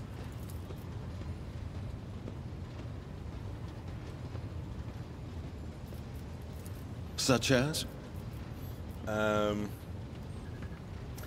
want to discuss the Cult of the Final Dawn. What can you tell me about it? This is part of the main story. This will be quite interesting. The cult's ordinary members are humans who have been corrupted by the archenemy, traitors to the Imperium, and accomplices of chaos. Participation in the cult's rituals always entails brainwashing, literally and figuratively. The longer cult members spend among other cultists, the less critically they think, and the more closely they resemble obedient livestock, stripped of their fear and instinct for self-preservation. The worst of them go to their deaths without an inkling of doubt, ready to take hundreds and thousands of souls with them.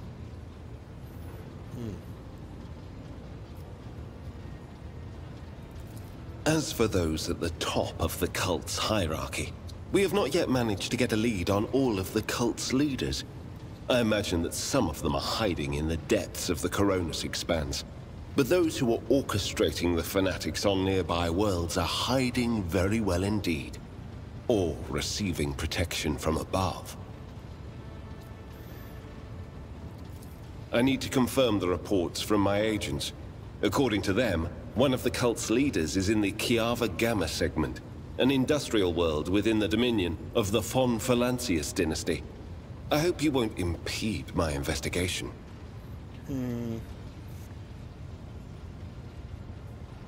What do you mean, protection from above? Governors, commanders, rogue traders. History is full of those who neglect their duty to the Golden Throne and seek allies in the wrong places. We discovered the first traces of it as soon as we arrived in the Coronis Expanse.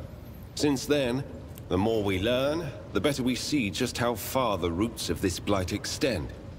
Destroying individual cells is pointless. We must cut this beast off at its head. As you wish. The Lord Inquisitor was most insistent that I master the discipline of Santic Demonology. I use my faith and my power to crush the enemies of the Imperium, Servants of chaos tremble at the sound of the Emperor's name, uttered by my lips. I am also a skilled biomancer. I can manipulate bodily processes. Sometimes I resort to those skills in the course of my work, when it is necessary to make the subject of an interrogation more cooperative. That would be kind of yeah. Nice. Okay. Cool. One sec. Alrighty.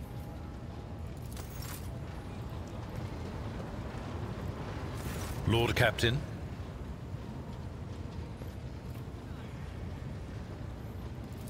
A noble aspiration, Lord Captain. I am ready to acquaint you with all the particulars that interest you. Now, I'm going to click these again because I've been a while since I played this. Outline the situation in the Coronis Expanse for me. What do I need to keep in mind? This will be good for you if you're thinking of playing the game. All this information will be handy as you go along. This is a topic for an official briefing, not a casual conversation. But I will try to answer succinctly. And if you permit, in my own words, the Coronis Expanse is considerably removed from the heart of the Imperium. This means that local warp routes become useless within months. Established pathways are regularly subject to attacks from all kinds of rabble. And in the only major port, the Imperium's frigates find themselves moored alongside pirate vessels. Until recently, the Coronis Expanse could hardly have been called a region of the Imperium. The situation has changed with the arrival of the Lord Inquisitor, but not by much. This place operates under its own rules, you see. More radical, so to speak. But ones that allow for a non-standard approach where there is a promise of victory. The Coronis Expanse is considered rogue trader territory for a reason. Only rogue traders have sufficient military might, audacity, and the rights granted them by the warrant to survive the leap into the unexplored part of the Expanse. And in the event of a successful outcome, to hold on to whatever they manage to capture on the frontier.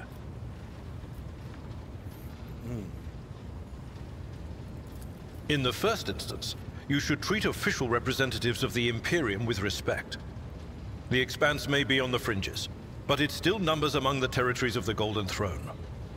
The arrival of the Lord Inquisitor has turned the Coronis Expanse into a less wild and uncontrolled region, to the regret of some individuals who had grown inured to the local lawlessness.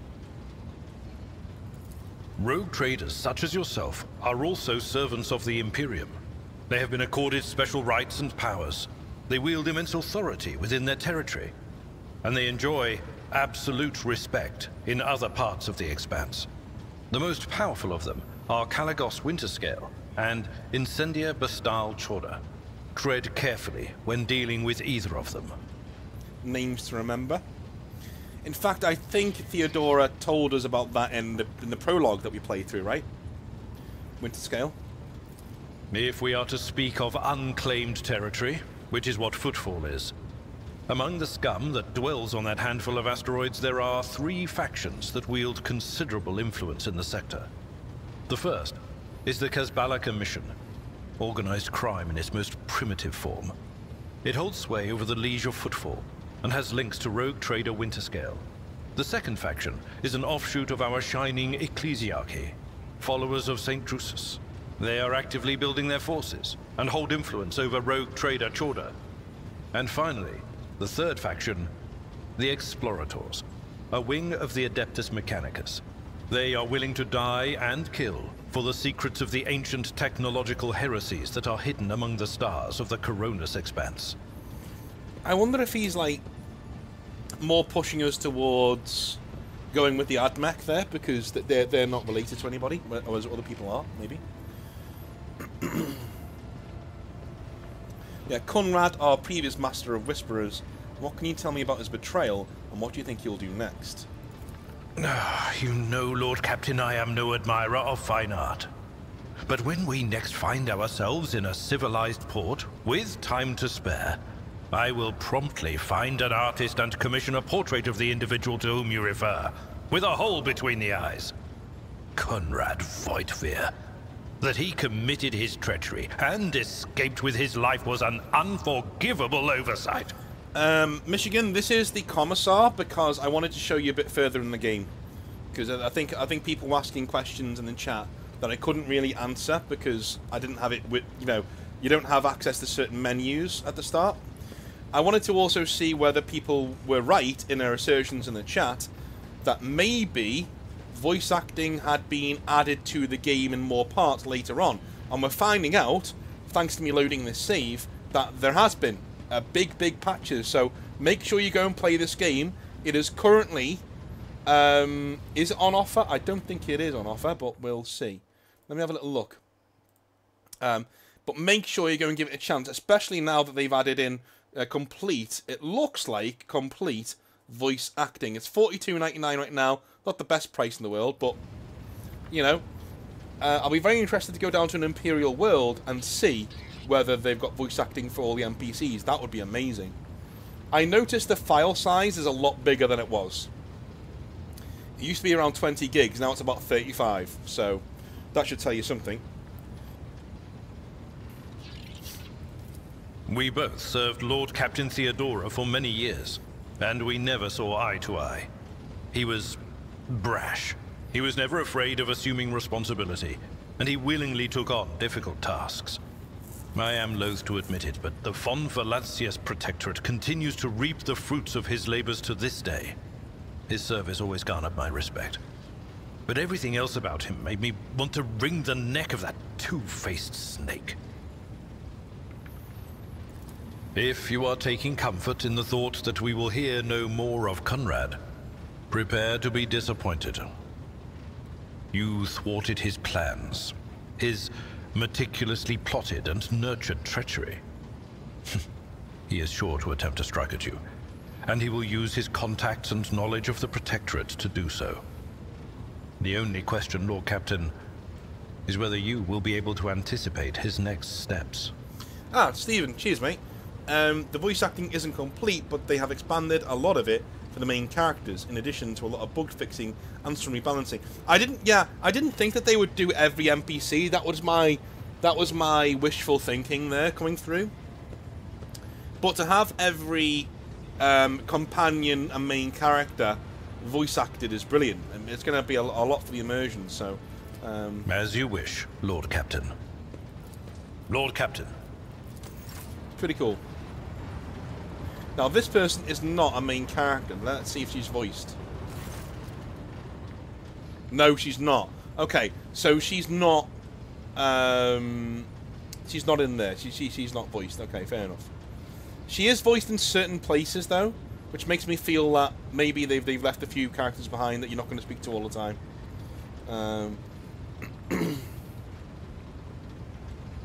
A thin, pale woman stands out from among the rest of the crew. There is a thick bundle of cables coming off to the back of her skull and disappearing under her ceremonial garment, and you see the grate of a quietly humming vox where her mouth should be. The woman sees you and bows her head in a respectful greeting. Okay.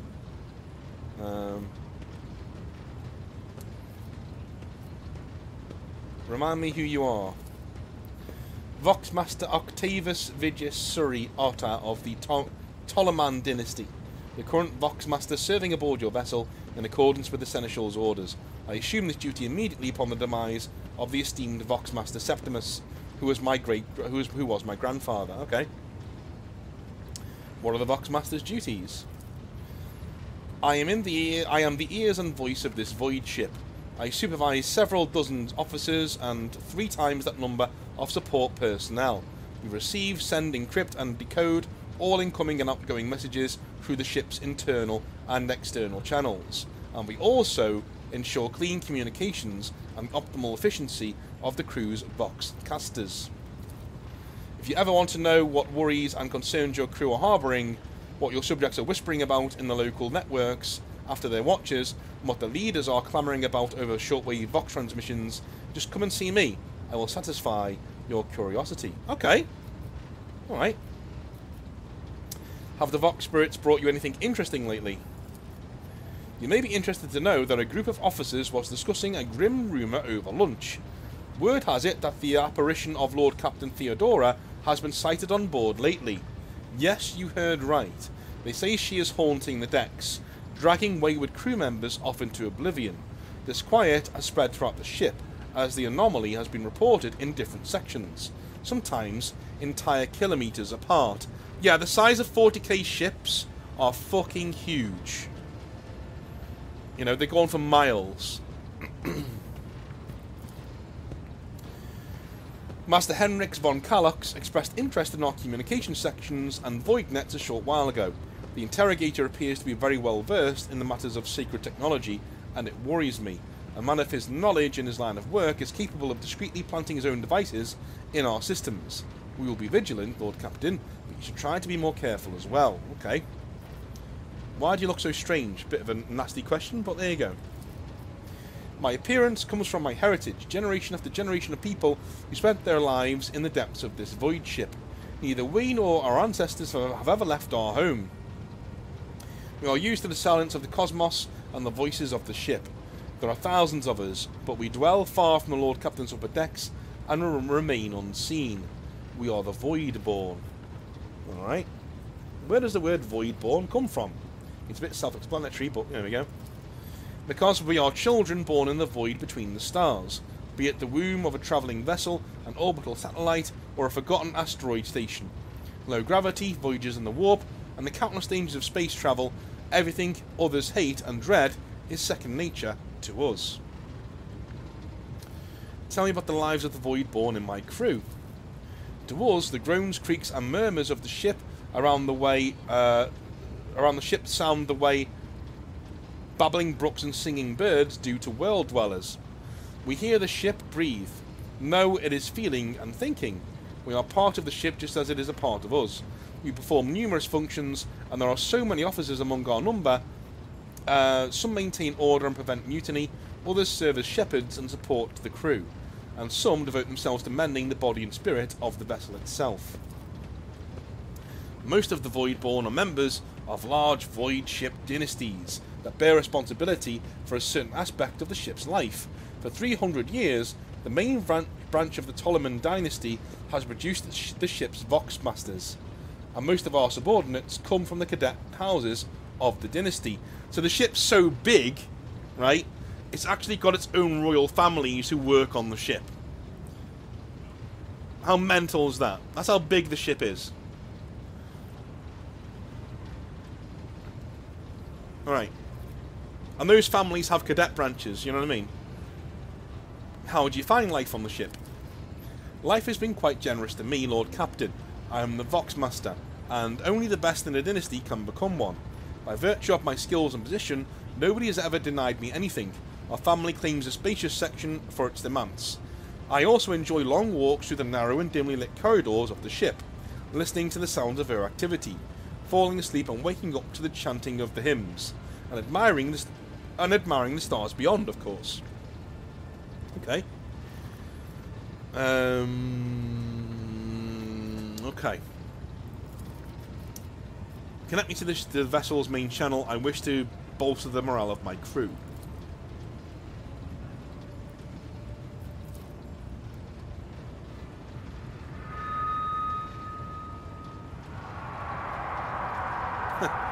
You address the crew with a rousing speech and hear your voice roll through the ship, reaching even the normally quiet corners of the vessel. When the broadcast ends, you hear distant shouts of approval. That'll be all for now. This guy's basically a YouTuber. Right. I think that's where I'm going to leave it for now. I'm going to come... I just wanted to show you the game, basically, but I'm going to come off for a little bit, and we will have a little chat, shall we? We'll have a little chat before I finish. Because I'm going to have my dinner. I'm starving. Absolutely starving. My missus has come in with some nice stuff, so we're going to be eating that, which will be very, very, very nice. So what hobby projects have we got on the go, folks? Have you got some decent stuff on the way? Or are you guys more clamouring to have yourselves some quiet time away from the hobby? Can go either way, I know.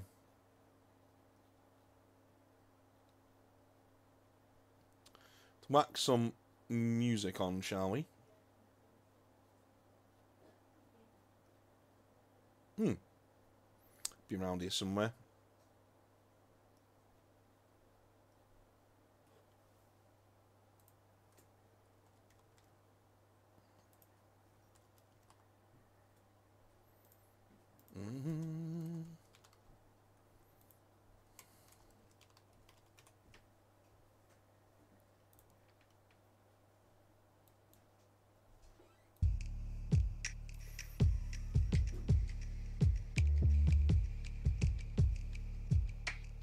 Me too, Brawler. Yeah, me too.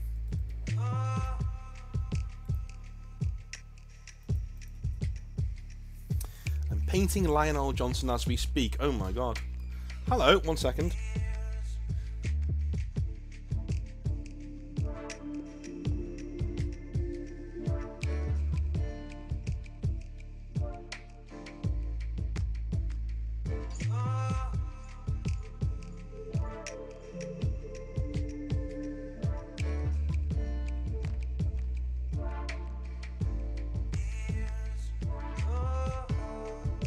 Sorry, that was a missus, sorry.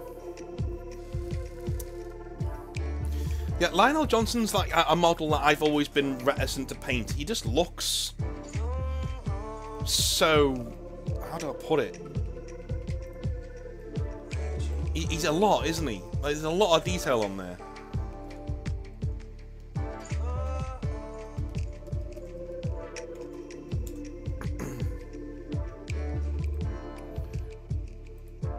And I saw one that was, and again, I kind of like him better with the helmet on. Yeah, I'll show you. I'll show you what I mean. I kind of like him better with the helmet on. Do you know what I mean? This looks better. Looks cool though.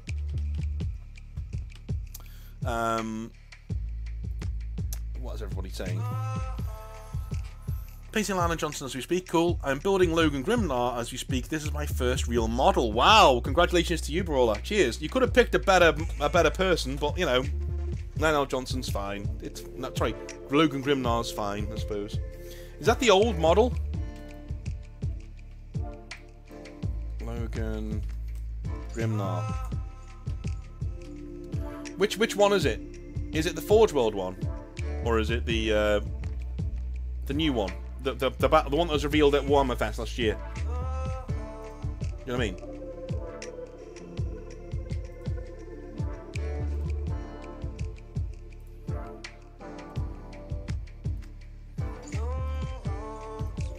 Is it this one?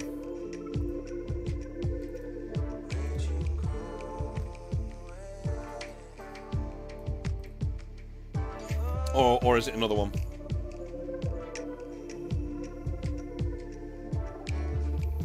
Battletech.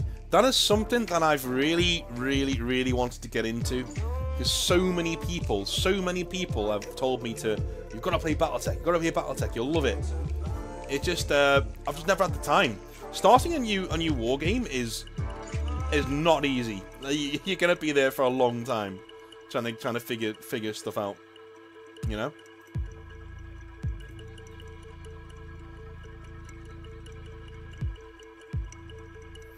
What do you mean by that, Brawler? So you said, oh, I'm learning that you can't fluffy build and paint if you want it to look good. You have to build, paint. What do you mean? What do you mean by fluffy build paint?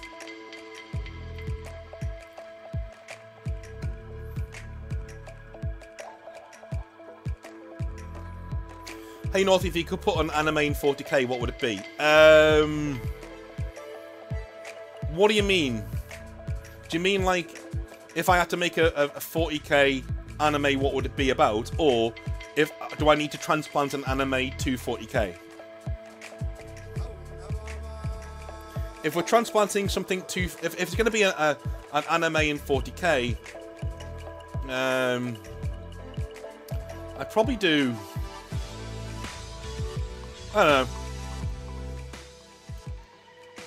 Probably... I don't know, you know. An anime in 40k. I'd probably stay away from Space Marines. Maybe Eldar. Eldar would be pretty cool. Eldar as an anime. You know, they're very weebish. That'd be pretty cool. They are very samurai-like. Not as weebish as Tau, of course, but, you know. And in terms of injecting an anime story into 40k, Berserk. Right? Because you can already do it. Griffith from Berserk is essentially ripped straight into 40k. He's Fulgrim. Right? He's Fulgrim.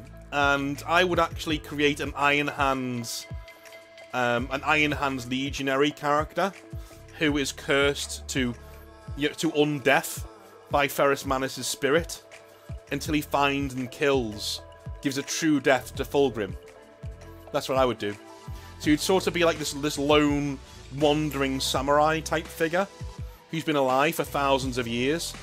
He'd be the Iron Hands Cypher. Do you know what I mean? He's been around for thousands of years. Keeps turning up and just decking people, right? He has a massive sword, and he's much larger than normal Astartes. Why? Because he's empowered by the spirit of Ferrus Manus. He's literally mantling the spirit. He's possessed by Ferrus Manus. So he's Ferrus Manus' vengeance given form. And he strides around the galaxy looking for Fulgrim, essentially. And that would be my anime. That's what I would do.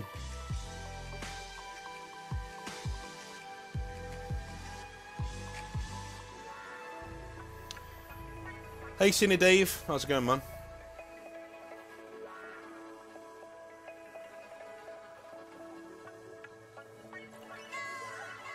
Oh, right, Brawler. I get you mean. If I completely build the model and then paint, there are spots there that it would be a struggle to reach some spot. Yeah, I know what you mean. I've done that as well. I used to do it all the time. You know. But yeah. If you guys want access to this music, it is here. It's essentially a, how do I put it, a lo-fi version, chill tune version of the Cyberpunk 2077 soundtrack. It's pretty cool.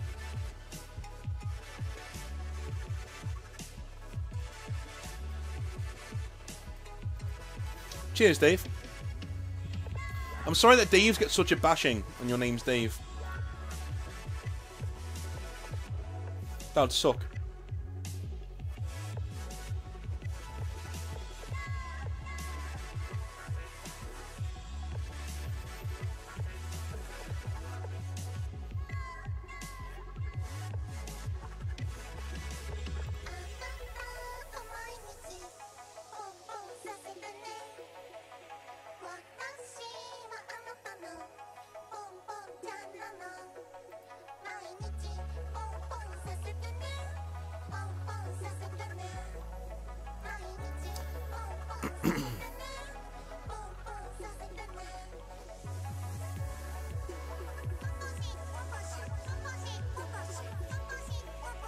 Well, it doesn't Call have a lot of metal parts? Like, loads of metal parts? So you could just go over the metal with some iron and then just ink it, right? Could you not do that? I reckon you could.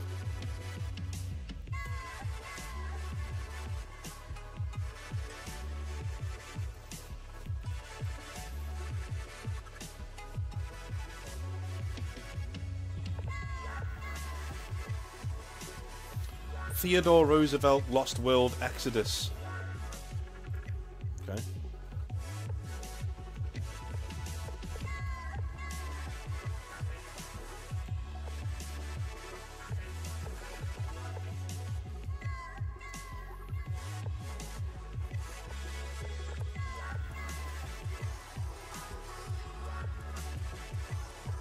Oh my god, that looks amazing. It's Theodore Roosevelt riding a oh my god. I love that so much. Oh my god. Oh, I need this model, man. That's brilliant.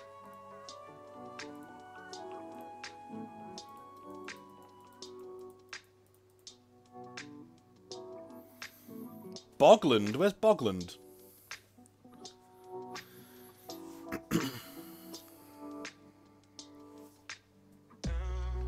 I will be on tomorrow, by the way, and I'll be starting about 6 o'clock tomorrow. So, today was one of those days where I had to download games to get going, but I think I've now downloaded all the games I need to. So tomorrow at 6, I'll be on same time. Well, on normal time from now on. Every Monday and Tuesday from now on, I will be doing streams where we can chill out for 1 or 2 hours and just talk and help each other out mental health wise, and you know, have fun. It's not really about the games I'm playing anyway. This is why I did a poll, because I don't really care about the games I'm playing. It's more spending time with you guys and having fun, you know?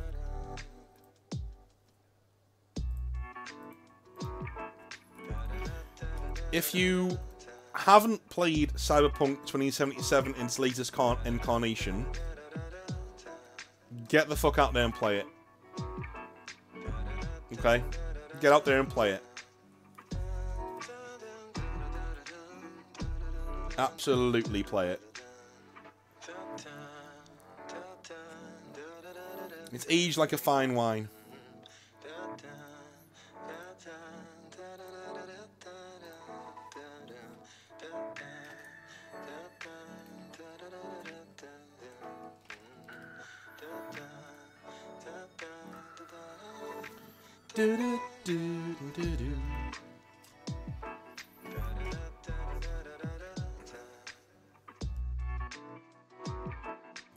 As a thing about Rogue Trader, Dave, so Rick Priestley said this the other day.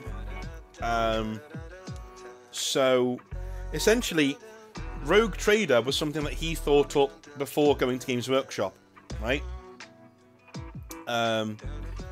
So he thought of Rogue Trader long before he went to Games Workshop, and it was one of those things where he had this game in his head, because he'd been designing games for a while, and he had this game in his head where you are essentially a star captain going around the galaxy, doing missions, building up your ship and your fleet, getting involved in the politics and all sort of things. It's kind of like an RPG, right? With wargamey elements to it. He had that in his head. Then he goes to work for Games Workshop, and he has to work on Warhammer 40,000, or essentially proto what will become Warhammer 40,000. And he'd announced Rogue Trader years ago, and people were just badgering him about Rogue Trader all the time. Like, where's Rogue Trader? Where is it? Where is it? Where is it?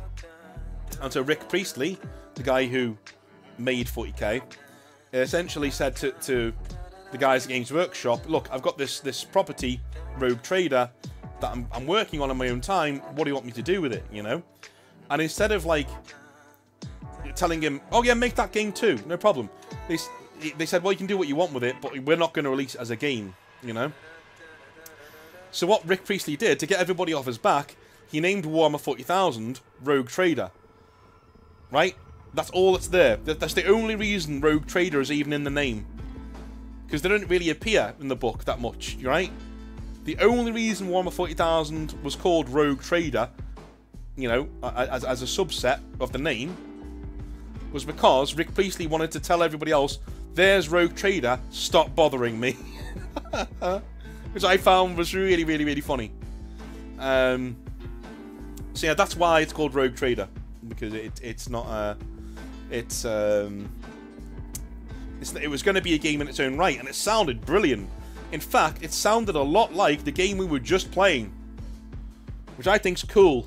I think that's really, really, really cool, and I really hope Rick has played that game and had some fun with it, because he deserves to, because it was his idea in the first place.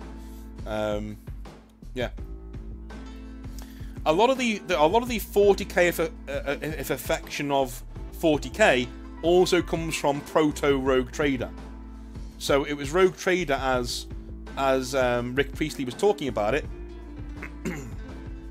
You know, the way he talks about it is 40k. A lot of the things that are in it, like the Catholicism, the religious dogmatism, things like that, they were originally in his thoughts for Rogue Trader, right?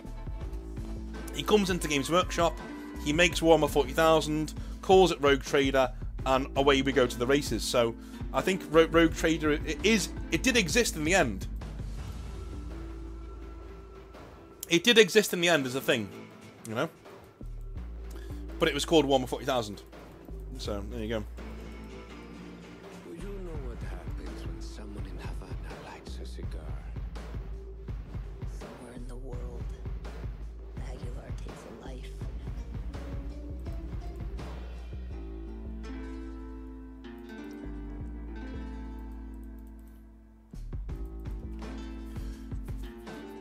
I do quite like the old Rogue Trader box. How much was it? Does anyone know? The new one? Before I Google it. Rogue Trader re-release.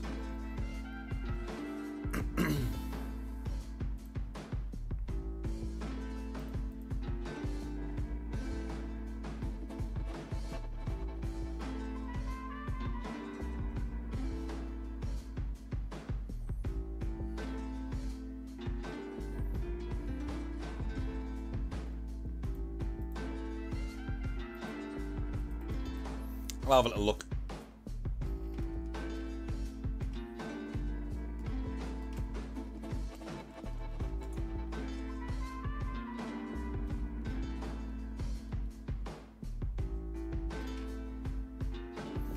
£35. That's not too bad. That ain't too bad at all. That ain't too bad. That's good. So last night, I made the big mistake of Googling my channel. You know. Yeah. Reddit's not a nice place, is it? You know. I don't think I've ever seen a positive opinion on Reddit.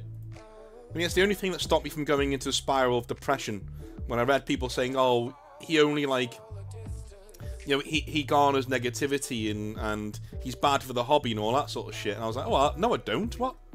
Did you even watch my stuff? You know, what's all this about?" And then I realised, oh right, I'm on Reddit. No. Yeah, I'm on Reddit. Literally, the only stuff on here is negative and snide, so it's just a cesspool. I've never had a Reddit account, and I never will get one. It just... Even at university, like the people who were on Reddit, you know, in university, when I was at university, the people of my friends who were on Reddit were all the fucking basement dwellers. The hairy palmed people who never got laid. They were the ones who were on Reddit. I hung around loads of people who were all nerds, right? And all the ones who had girlfriends, who went out and had fun and still were still nerdy, you know? Still real uber nerds. None of them were on Reddit. They never had accounts, so why would they? They don't live online, you know? And it's never changed. You know? I'm very conscientious about that the channel doesn't become a spiral of negativity. I'm very, very, very conscious of that. Is that, you know, it can't be that. I'm determined that it's not going to be that. It's just Games Workshop make it very, very, very hard to give them any praise. You know, because they just fuck up all the time, constantly. Age of Sigmar players, I see you, I feel you. You know, that must suck. I'm not going to do a video on it in particular, because it's been covered to death already. All of these news things, they break over the weekend when I'm not doing videos, and so by the time I can do a video on it, the moment's passed, you know? So, but it's fine. I'd rather stay out of it. I'd rather stay out of, you know, Games Workshop at the worst in every single video I do. I'd rather stay out of it, you know? But they are the worst.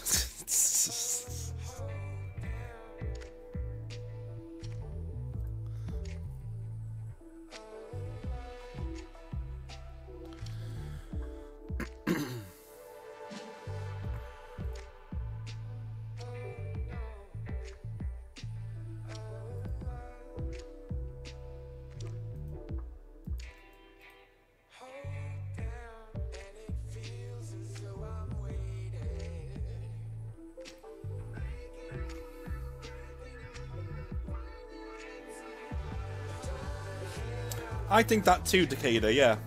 I think that too. I think people get confused. They seem to think that, you know, I'm reading negative... When negative things happen in stories, that I'm purporting that and I'm putting it out there. But to be honest with you, if you're going through something similar, right? Say you're going through a bad breakup and there's a breakup nightmare on Hobby Nightmares, and that guy gets some good advice, you know, that empowers him and lets him live a better life. Well, that's going to do the same for you when you're listening to it, right? Do you know what I mean? So even though we're covering a negative thing, we're getting a positive out of it. That's what Hobby Nightmares is all about. It's covering negative stuff, but saying, you know what, there's good to get from here, you know? There's good to get from here.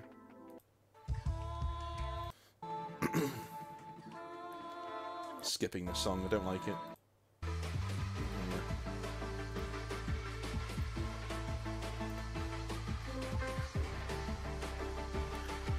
I don't know, Brawler, I like Discourse. I do think sometimes that she goes a bit too far, you know? Especially with the thumbnails. I mean, I know, my thumbnails are super, like, you know, outrageous, but they're not clickbaity. Do you know what I mean? Like, all the thumbnails are... all my thumbnails cover exactly what's in the video, right? And I don't bait and switch either. What you see is what you get, you know, on my thumbnails. I made that very, very, very clear to my thumbnail guy, James. He's a really cool guy. And I made that very clear. We cannot do clickbait, because it'll just tank the channel. We can't do that. It's got to be funny. All of our thumbnails have got to be funny, evocative, eye-catching, but also true. Like, that's what's in the Hobby Nightmare episode, right? And we work very hard to maintain that standard. Discourse tends to fall off a cliff with that sometimes. It goes a bit too far. And a lot of thumbnails I found are very, very, very clickbaity. But it's the algorithm, isn't it? You know, you do what you got to do to keep your numbers up. I would always rather, like, give people what they came to see and not clickbait them. And accept your losses. There have been videos on my channel that haven't done very well. But you just accept your loss. You go, you know what? That one didn't do very well. The algorithm didn't like it. Fair, you know, and there we are. Whereas what I think other people tend to do is that they'll sensationalize tidbits of news, and they'll put, you know, these provocative statement thumbnails on there that aren't really reflective of what's in the video, which is a law of diminishing returns. Eventually you'll be found out, you know what I mean? That's the thing, Jimmy. Yeah, Maka's very similar. Yeah, I think I take that as a compliment, because I quite liked Outer Circle, his channel. You know, I think it is. It's okay to be salty. It's okay to be annoyed when there's things to be annoyed about.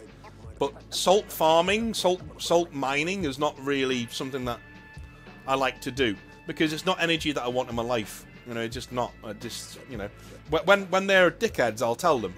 Games Workshop, but you know. But as a channel, I don't really mind Discourse Minis when I'm in the mood for her. I do find a lot of the time some of the negativity is a bit much for me, and if I've had a bad day, or I'm on a good day or a normal day and I don't want to be dragged down, I won't watch it. You know what I mean? I've got to be in a very specific mood for a content. So,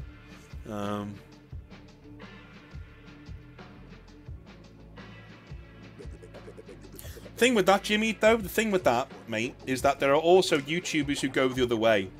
So they see a lot of negativity, because they want to be a voice in the circle, they will come in and give positivity where it's not deserved or needed.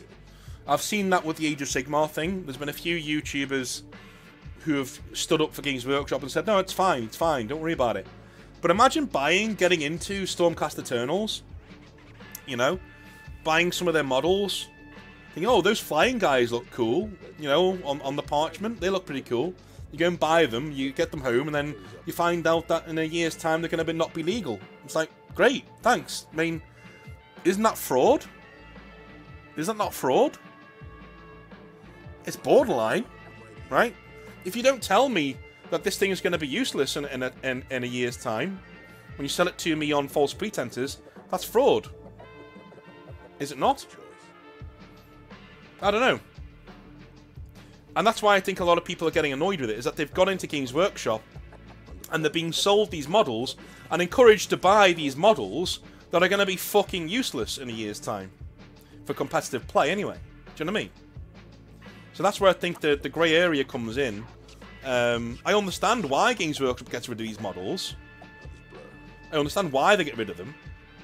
I do. They're not selling well, and they want to update the range, fine. But there are ways and means of doing it, right? Let people keep their models in the game, thank you.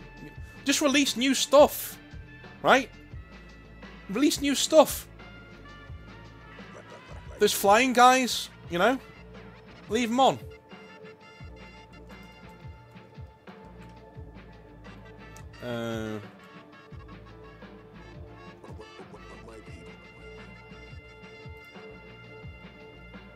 So, who are they? The prosecutors.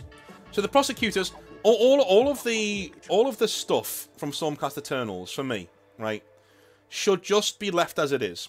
They stay in the game. All of it stays in the game. No problem whatsoever, right? But we're releasing new models that are going to replace these models in the range. But they're still legal. You can still use them. No problem whatsoever. And we'll just replace them, right?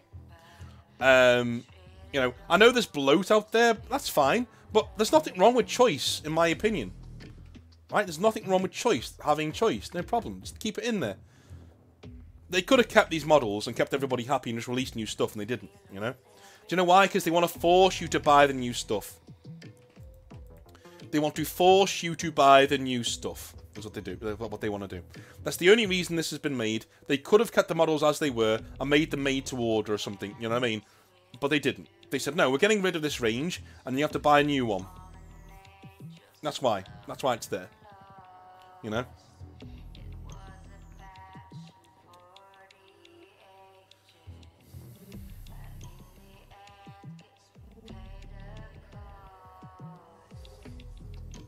Iron Golems, mate. Yeah, sorry about that, Grot. Oh my god.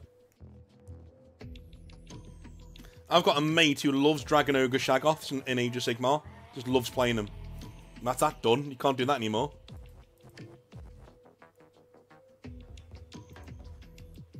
Very true, Jimmy. Yeah.